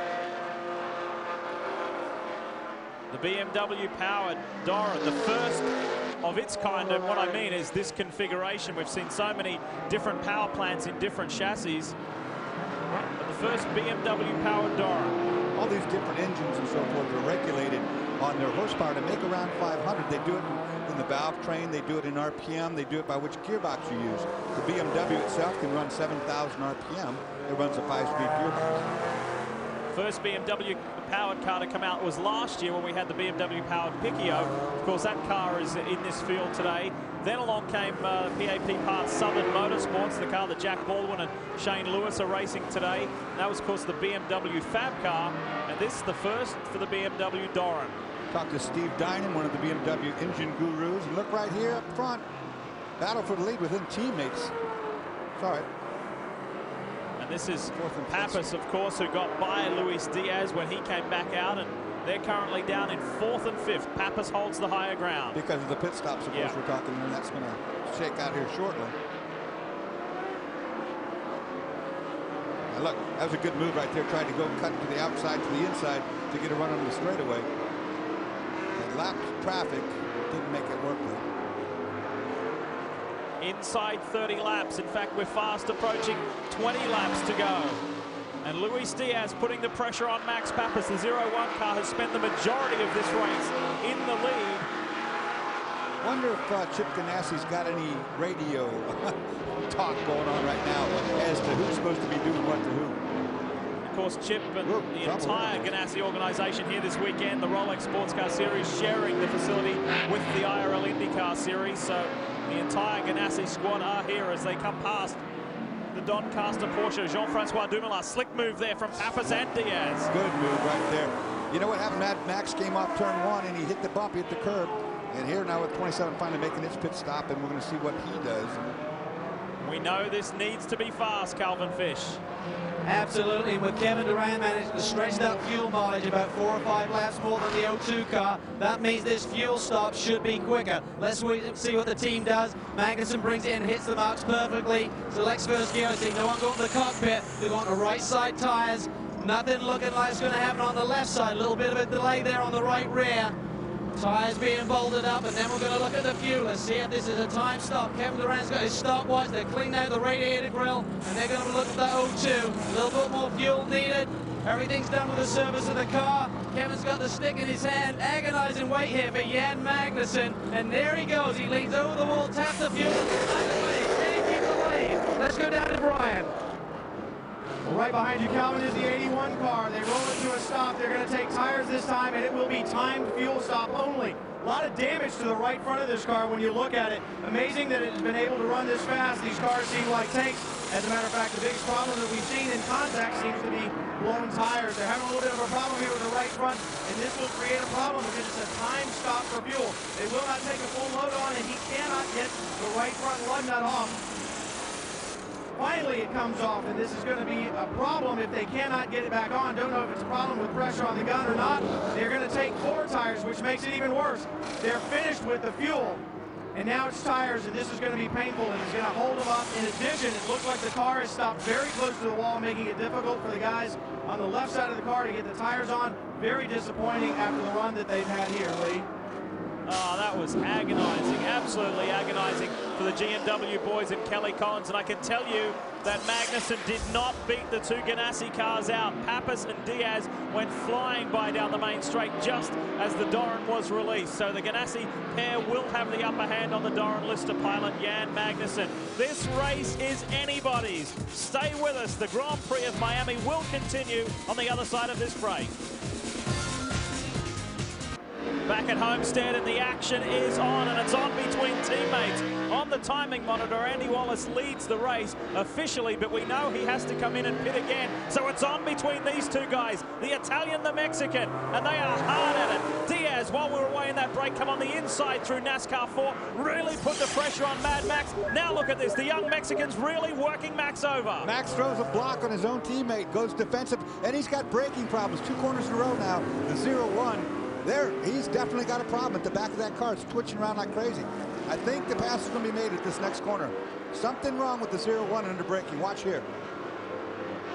Diaz thinks about it on the inside, and again the 0-1 gets loose under brakes. Yeah, it's really, really ugly at the back right now. Max doing the best he can to hold on to it, but it's a matter of time in my opinion. The Comp USA Lexus-powered Rileys. And look at this, Pappas on the right of your screen. Diaz goes high and goes into the lead. Now, can Max respond here? You ride with Pappas on the inside. Now, if I'm Diaz, I know that that car cannot brake as good as I can. He might be on the inside of me, but I'm going to drive him deep into turn 1. I mean, real deep, and he's doing that right now. right around the outside. You're looking at it. You're right with Pappas. Diaz, does he have enough brakes? Max is going to make it hard for him, but Diaz goes into the lead. Attaboy, that's the way to do it. Great driving, Luis Diaz. Fantastic stuff for this guy in his first race. Let's hear from the man who owns this team, the main man, Chip Ganassi. Chip, that just kind of answered my question. I was going to ask you if they're any team orders, but it looks like they're not. Brian, there's never been team orders in our team, and never will be. Great racing out there. What do you tell the guys when they go out there? Just race hard, but don't touch each other? Oh, that was close. Yeah, don't hit each other. I think he's the most interested spectator that's out here, Lee. Oh, this is... That was very close. I'll tell you what, Diaz, I was about to make the comment that I think he'll just stretch the lead right now. I think he'll take off. We see flags in this area. There's a car slow. There it is off the road. I saw a yellow and white flag. Slow, disabled vehicle. Diaz should be able to pull away. He's got a lot more car right now. And at this moment, don't discount Jan Magnussen. Last time round, Magnussen did a 1:16 flat. That was the, Pappas was in the 18s, Diaz was in the 17s. So Magnussen, although he only took 2 fresh tires, he is flying at the moment. And he's only about 4 seconds behind Max Pappas. Calvin, what do you have? Well, Andy Wallace, the current leader, as we suspected, is making his way down pit road, and we expect this to be an extremely fast stop now. Just going to be a splash of fuel. They got tires at hand, some scrub tires, but they may not need them. Difficult for Andy again to his pit box there. The Maserati car right behind him on pit lane. They look like they're going to front tires only, and we talk about the balance of the car, different tire combinations by all these teams.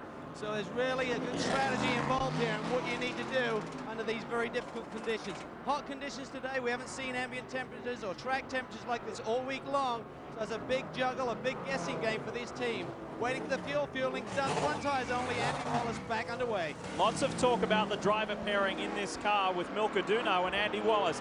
A vast difference in the level of experience in terms of the level of motorsport that Andy has done in comparison to Milka, but she didn't do too bad in the opening stint of this race, so much so Andy should finish in the top 5 in this one. She did exactly what I'm sure Andy told her to do, which is go out there, do the best you can, try to stay out of trouble, bring me a good car, let me do the sprint race at the end. The 16, the Asco Motorsports car still, and has been for the majority of the race, the SGS class leading car. Chris. Well, we've definitely got a nail biter with the DPs, but we've also got a nail biter back here in SGS, the 16. Craig Stant is still leading David Murray in the 36, but both teams did one fuel stop, and they're going to try and make it go to the end. They've been working on their calculators. They've been scratching away with their pencils. They think they might run out of fuel, but they can't come into pit lane because they definitely won't win if they do that. So they're going to stay out until they get a little fuel bobble, or they're going to get the checker flag. There's only 5 seconds separating the top 3 cars at the front of this field. Diaz, Pappas, Magnussen. It could be a Lexus lockout on the podium overall. That's the way they sit. What does Magnussen have? We've got the 06, the ICY car on the side of the track. Is that enough? Is that in a precarious enough position it's not to bring really, out the caution? It's not in a terrible position because it's down on the bottom, but you always have to question whether they bring out this yellow or not. And if they do, think about Andy Wallace. And the yellow has just now come out in front of me. Wow. I was just saying about Andy Wallace. Now what do you think is going to happen? Second full course caution of the day. Now we're going to have a race on our hands. Oh, buddy. This one, you thought it was getting good. Within 20 laps of the finish, and the 06 comes to a halt. A combination of Steve Lisa and David Rosenblum.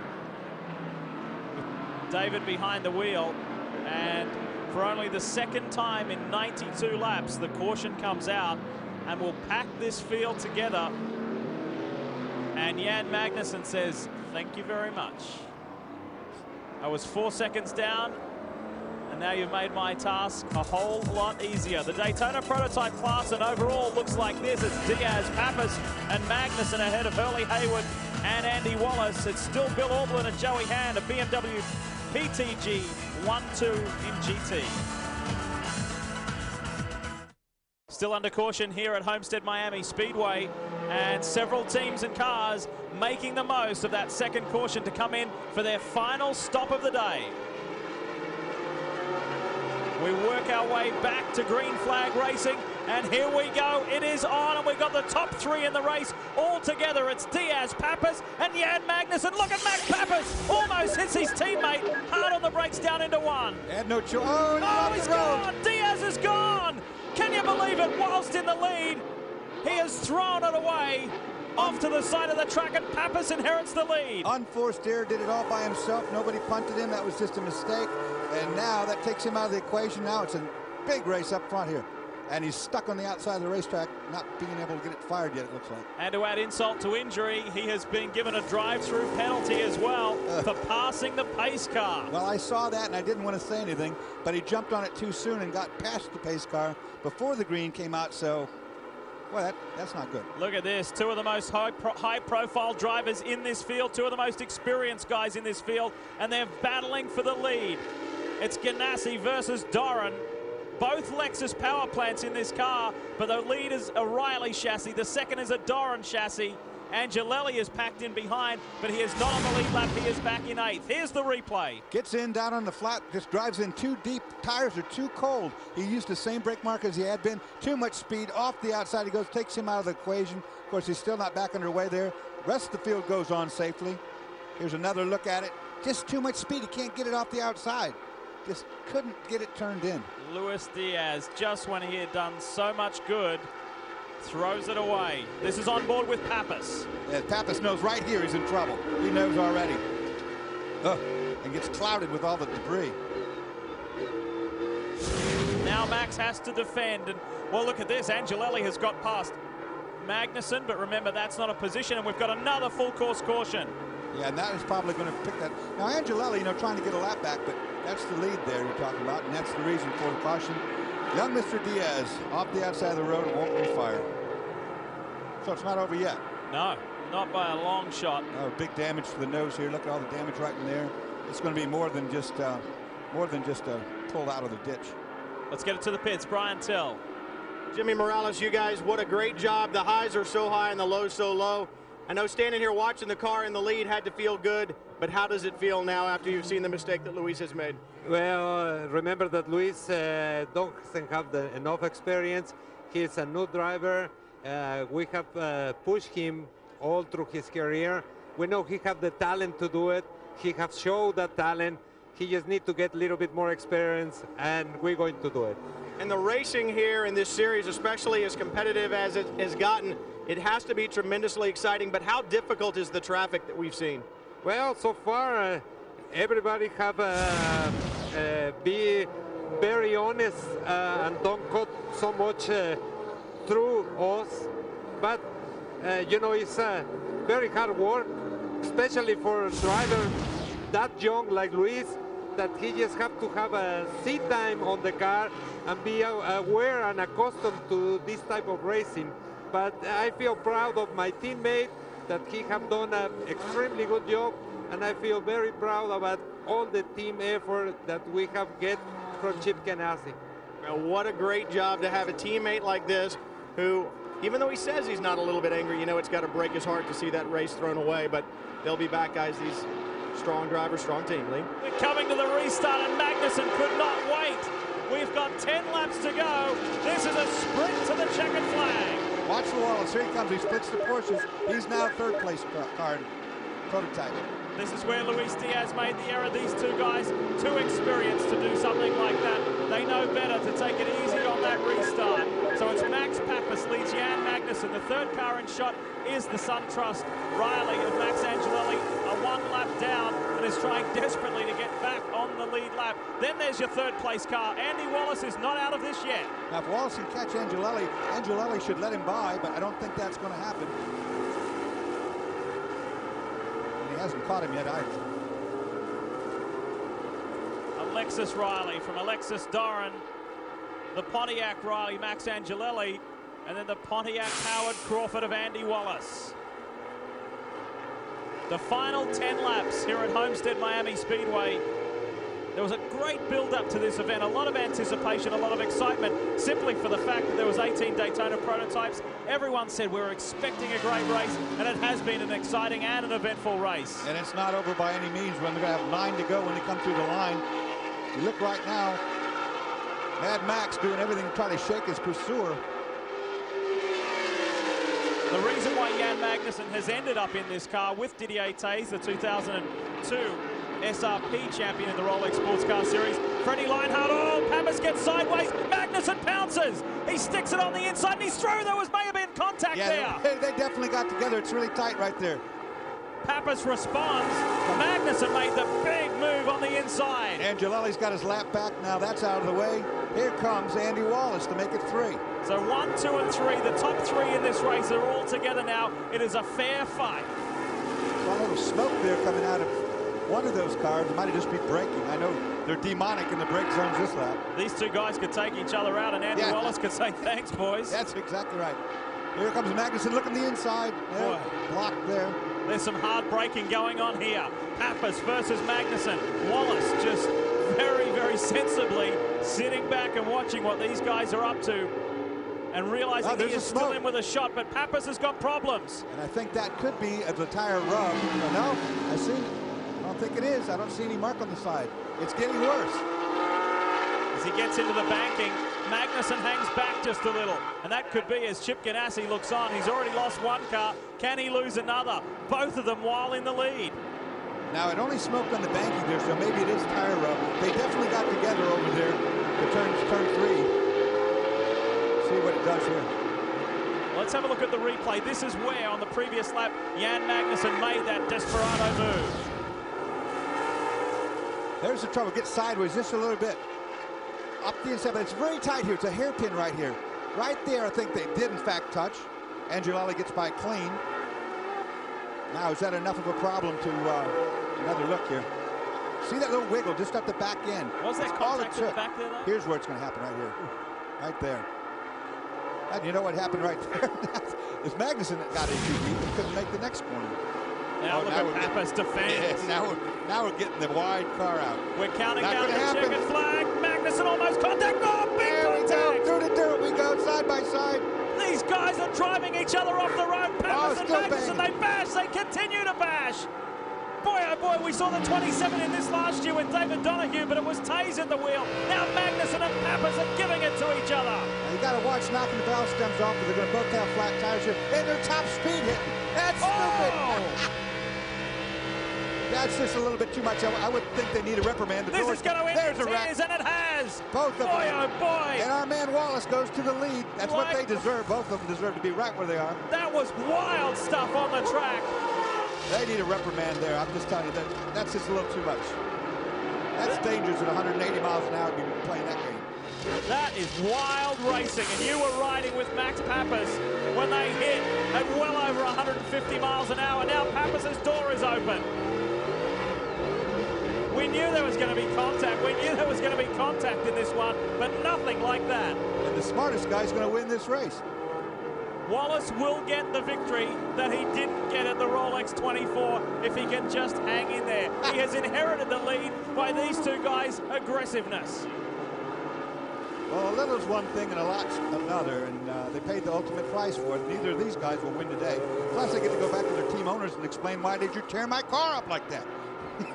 Boy, oh boy, knowing Chip Ganassi, he is not going to be impressed. I wouldn't want to go back and see the boss.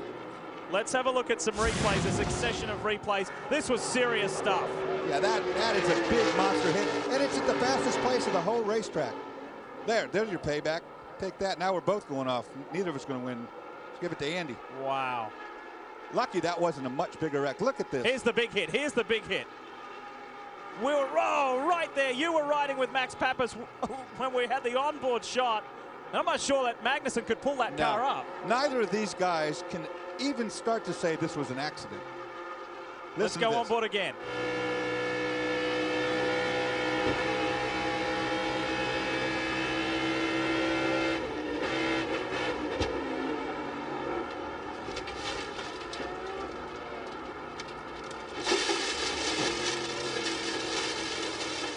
Well, you heard that savage replay. Now let's hear from the boss. Chip, I know you've run cars in just about every class, and we've seen this kind of stuff in cup racing, but you never expect to see it in sports car racing. Any idea what's going on out there? You know, Max comes on the radio. He says, hey, this guy's destroying our car. What's he doing? What's he doing? I don't know who's driving that 27 car, but the guy thinks it's a weapon, not a car. Well, you heard it from Chip Ganassi. Let's get down to Calvin Fish. Well, I'm not brave enough to interview Kevin Durant, but I'll talk to Didier, teammate with Jan Magnussen. Didier, you're reaching speeds of 170 mile an hour plus there. That's some game those boys are playing out there on the front straightaway. I don't know. I didn't see what happened on the back there. I just saw some smoke, probably the tires touching the bodywork. That's all I saw on the front straightaway. I don't know what happened. Kevin Durant's reaction, he took his headset and threw it. It went about 50 yards, guys. Unbelievable. I've never seen anything like that. That was wild. And I tell you, when they get done talking to Ganassi, when they get done talking to Kevin Durant, there's going to be another man down there they're going to have to talk to, I guarantee you that. And guess what? With all of that going on, we have already mentioned the fact that Andy Wallace has inherited the lead. 2 of the new Daytona prototypes in this field. That is, and there is Jan Magnussen acknowledging the crowd. But Kelly Collins is in second and Bert Frizzell is in third. And Hurley Haywood has moved up to fourth. We ride with our new race leader. And in their first race together, Milka Duno and Andy Wallace should win. There is just 5 laps to go here at Homestead. What a race. It was billed as a good one, but none of us expected anything like that. Stay with us. When we return, we'll take you to the checkered flag. 4 laps to go. You rejoin us here at Homestead, and you look at the race leader, the Sitco Crawford, the Pontiac power plant, and there's Jan Magnussen. Long walk back to the pits. I think you should stay on that side of the fence. I wouldn't want to go back down there right now. It's going to be pretty interesting, too, when Chip Ganassi and Kevin Durant get together as well. Ooh. My goodness. That's ugly. But let's get back and focus on the positive, because for Wallace, who drove extremely well with Dale Earnhardt Jr. and Tony Stewart at the Rolex 24, remember, if you didn't see it, they got within 17 minutes of the checkered flag in a 24-hour race, and heartbreak for everybody involved at Howard Boss Motorsports. With a suspension failure and the car hit the wall. But let's relive those scary moments.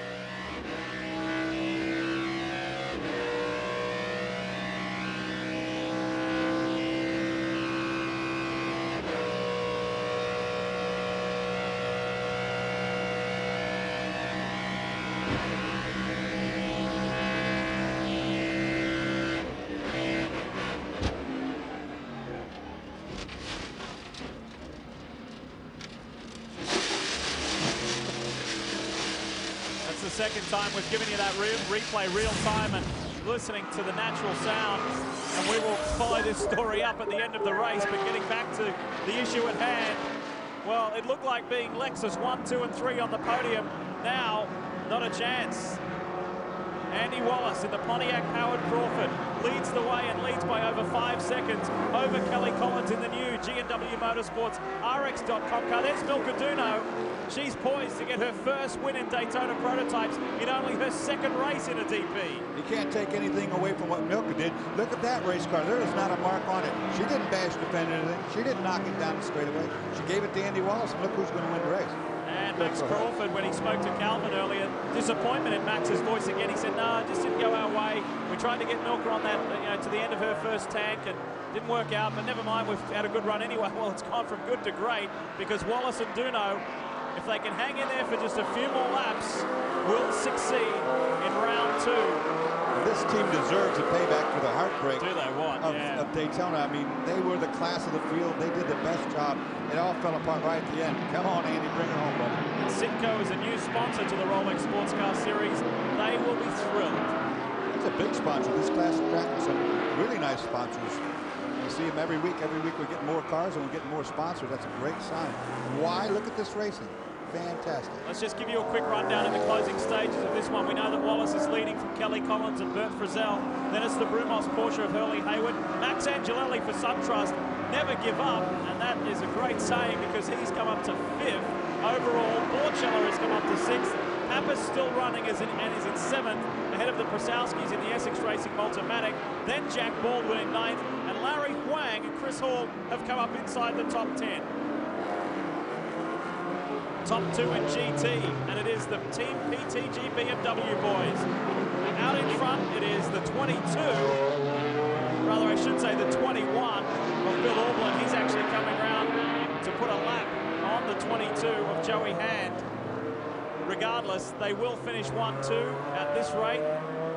No need for him to pass now. I mean, there's no point in it. And white flag is out for Andy Wallace, the British driver who's won all the big sports car races.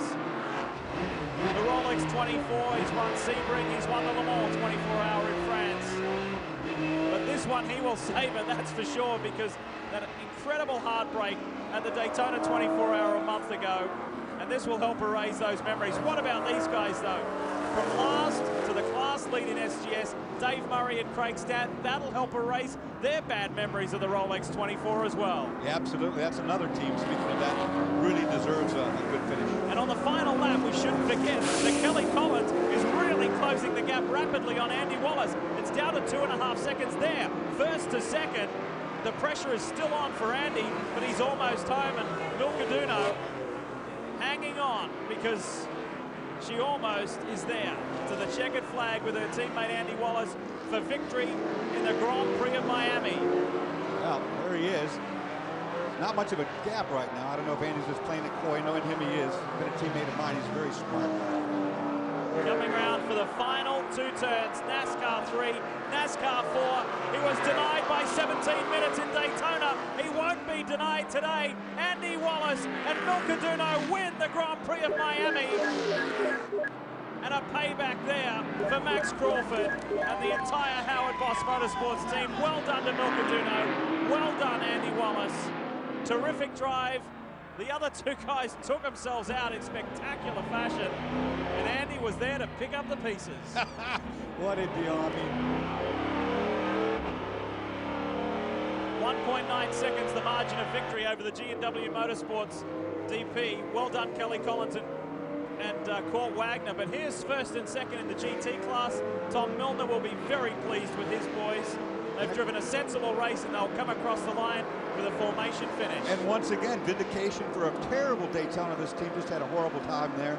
All three classes rectifying or making them amends of what happened at Daytona. Fantastic race here today. Well, Dorsey, you said it's a completely different kettle of fish, isn't it?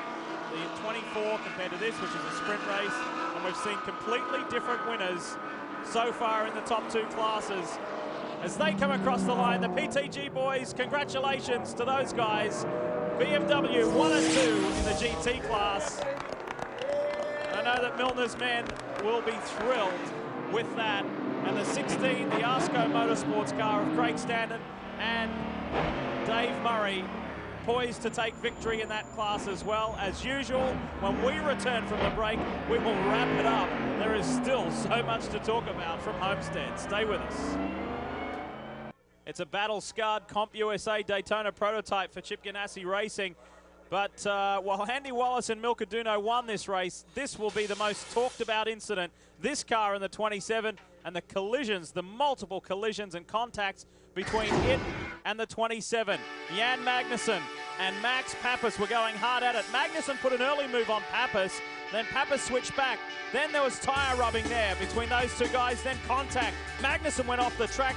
They were relentless. Neither wanted to give in. It ended like this, but in between, there was plenty of contact between Pappas and Magnussen at scary speeds like that at 170 miles an hour, smashing each other to smithereens.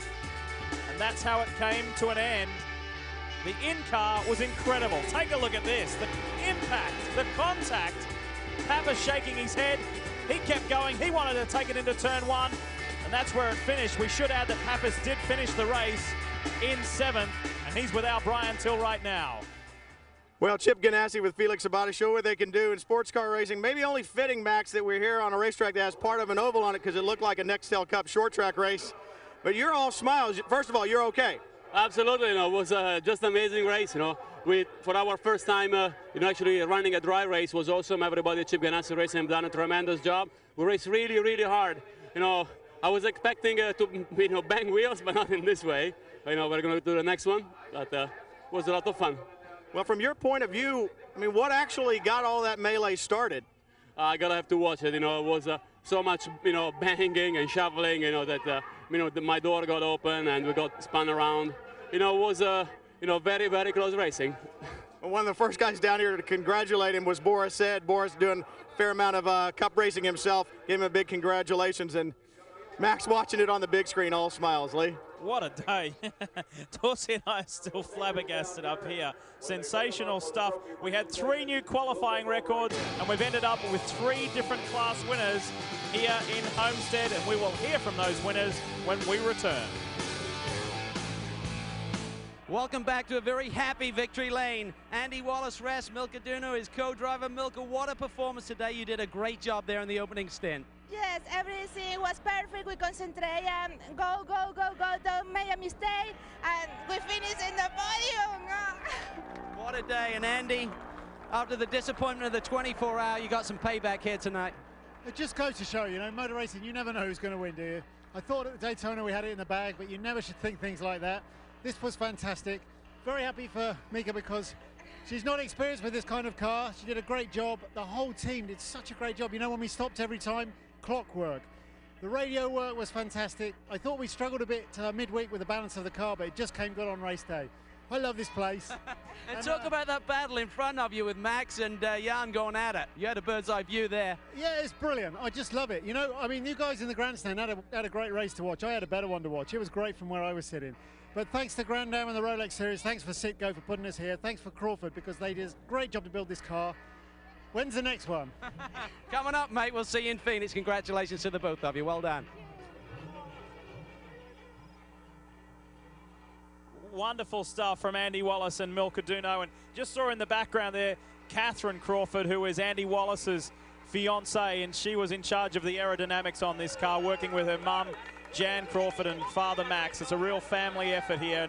2 very special girls in that team. It's a day for the girls, no doubt about that. Yeah, and well-deserved at that.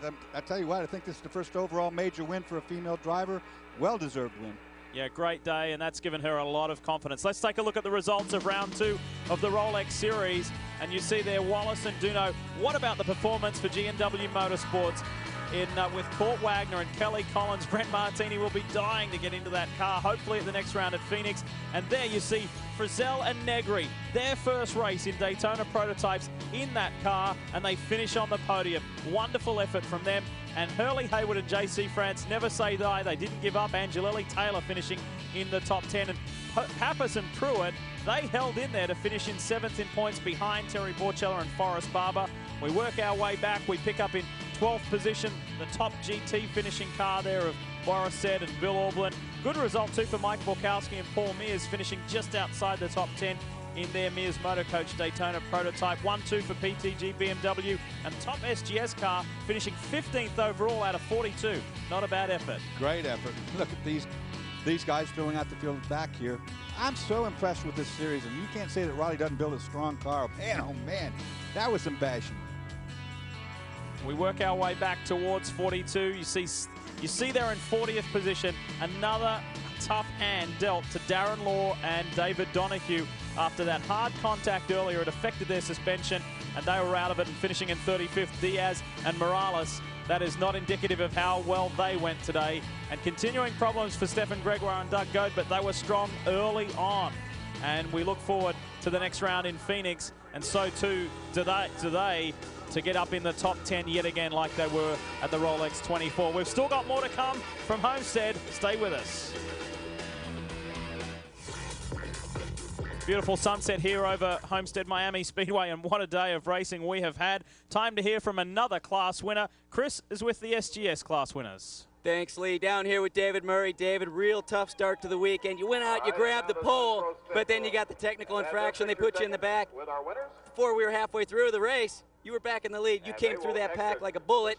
Tell us about that opening stint. It was pretty hard, actually. It seemed like it was all right, but, you know, starting at the back, you got to be very careful because I've had instances before, even going offline, and you pick up something, you get a flat tire. So I had to be careful with all that stuff, making sure there's no contact. I knew it was a long race, but I couldn't wait either. I wanted to get out. If I could get in the lead and then pull a gap, then hopefully the lead car would be in the right spot when they had a yellow and put us a lap up. And that's exactly what happened. We were fortunate for that. We got a lap up, but then the 36 car was so strong, you know, they were catching us. Our car had a little understeer, and Craig Stanton's my hero because he was the one that was really working hard to keep it out ahead. So, you know, it was a tough stint. The Osco guys, they worked hard for 3 months. We had a lot of incidents at Daytona. Came up short, didn't have a chance to really run down and get the points we wanted to at Daytona, but you know, it's all coming home now, and it sure is a worthwhile for the guys. Hey, Craig, in that last stint that you had, Randy Popes was really charging hard there at the end. You came in, you got rear tires. Is that what made it for you? You know what? Strategy made it for us. We got pretty lucky with the yellows. Randy, the whole team of theirs does a great job. Randy's a good driver. They've got a great setup. They've been living this type of racing for years. They've got it figured out. I want to say thanks to all the Speed TV people, and it's just a great day for Osco Porsche, and all the team did a great job. Back at Homestead, Miami Speedway, and what an incident-packed day, a very exciting day of sports car racing. And there was one young man who thought he was about to taste victory until this. Luis Diaz was putting in a wonderful drive. Before this, contact between Jan Magnussen and Max Pappas. This will be the most talked about incident of the race. It overshadowed Diaz's spin whilst leading and going off the track at the restart. Wait for this. Whoa! Massive contact between these guys. And then the final hit down in turn one, which sent Max Pappas and Jan Magnussen spinning. It terminated Magnussen's day, but Pappas was able to continue and finish in the top 10 in 7th. A wild, wild ride. We mentioned earlier about Luis Diaz. Let's hear from him now.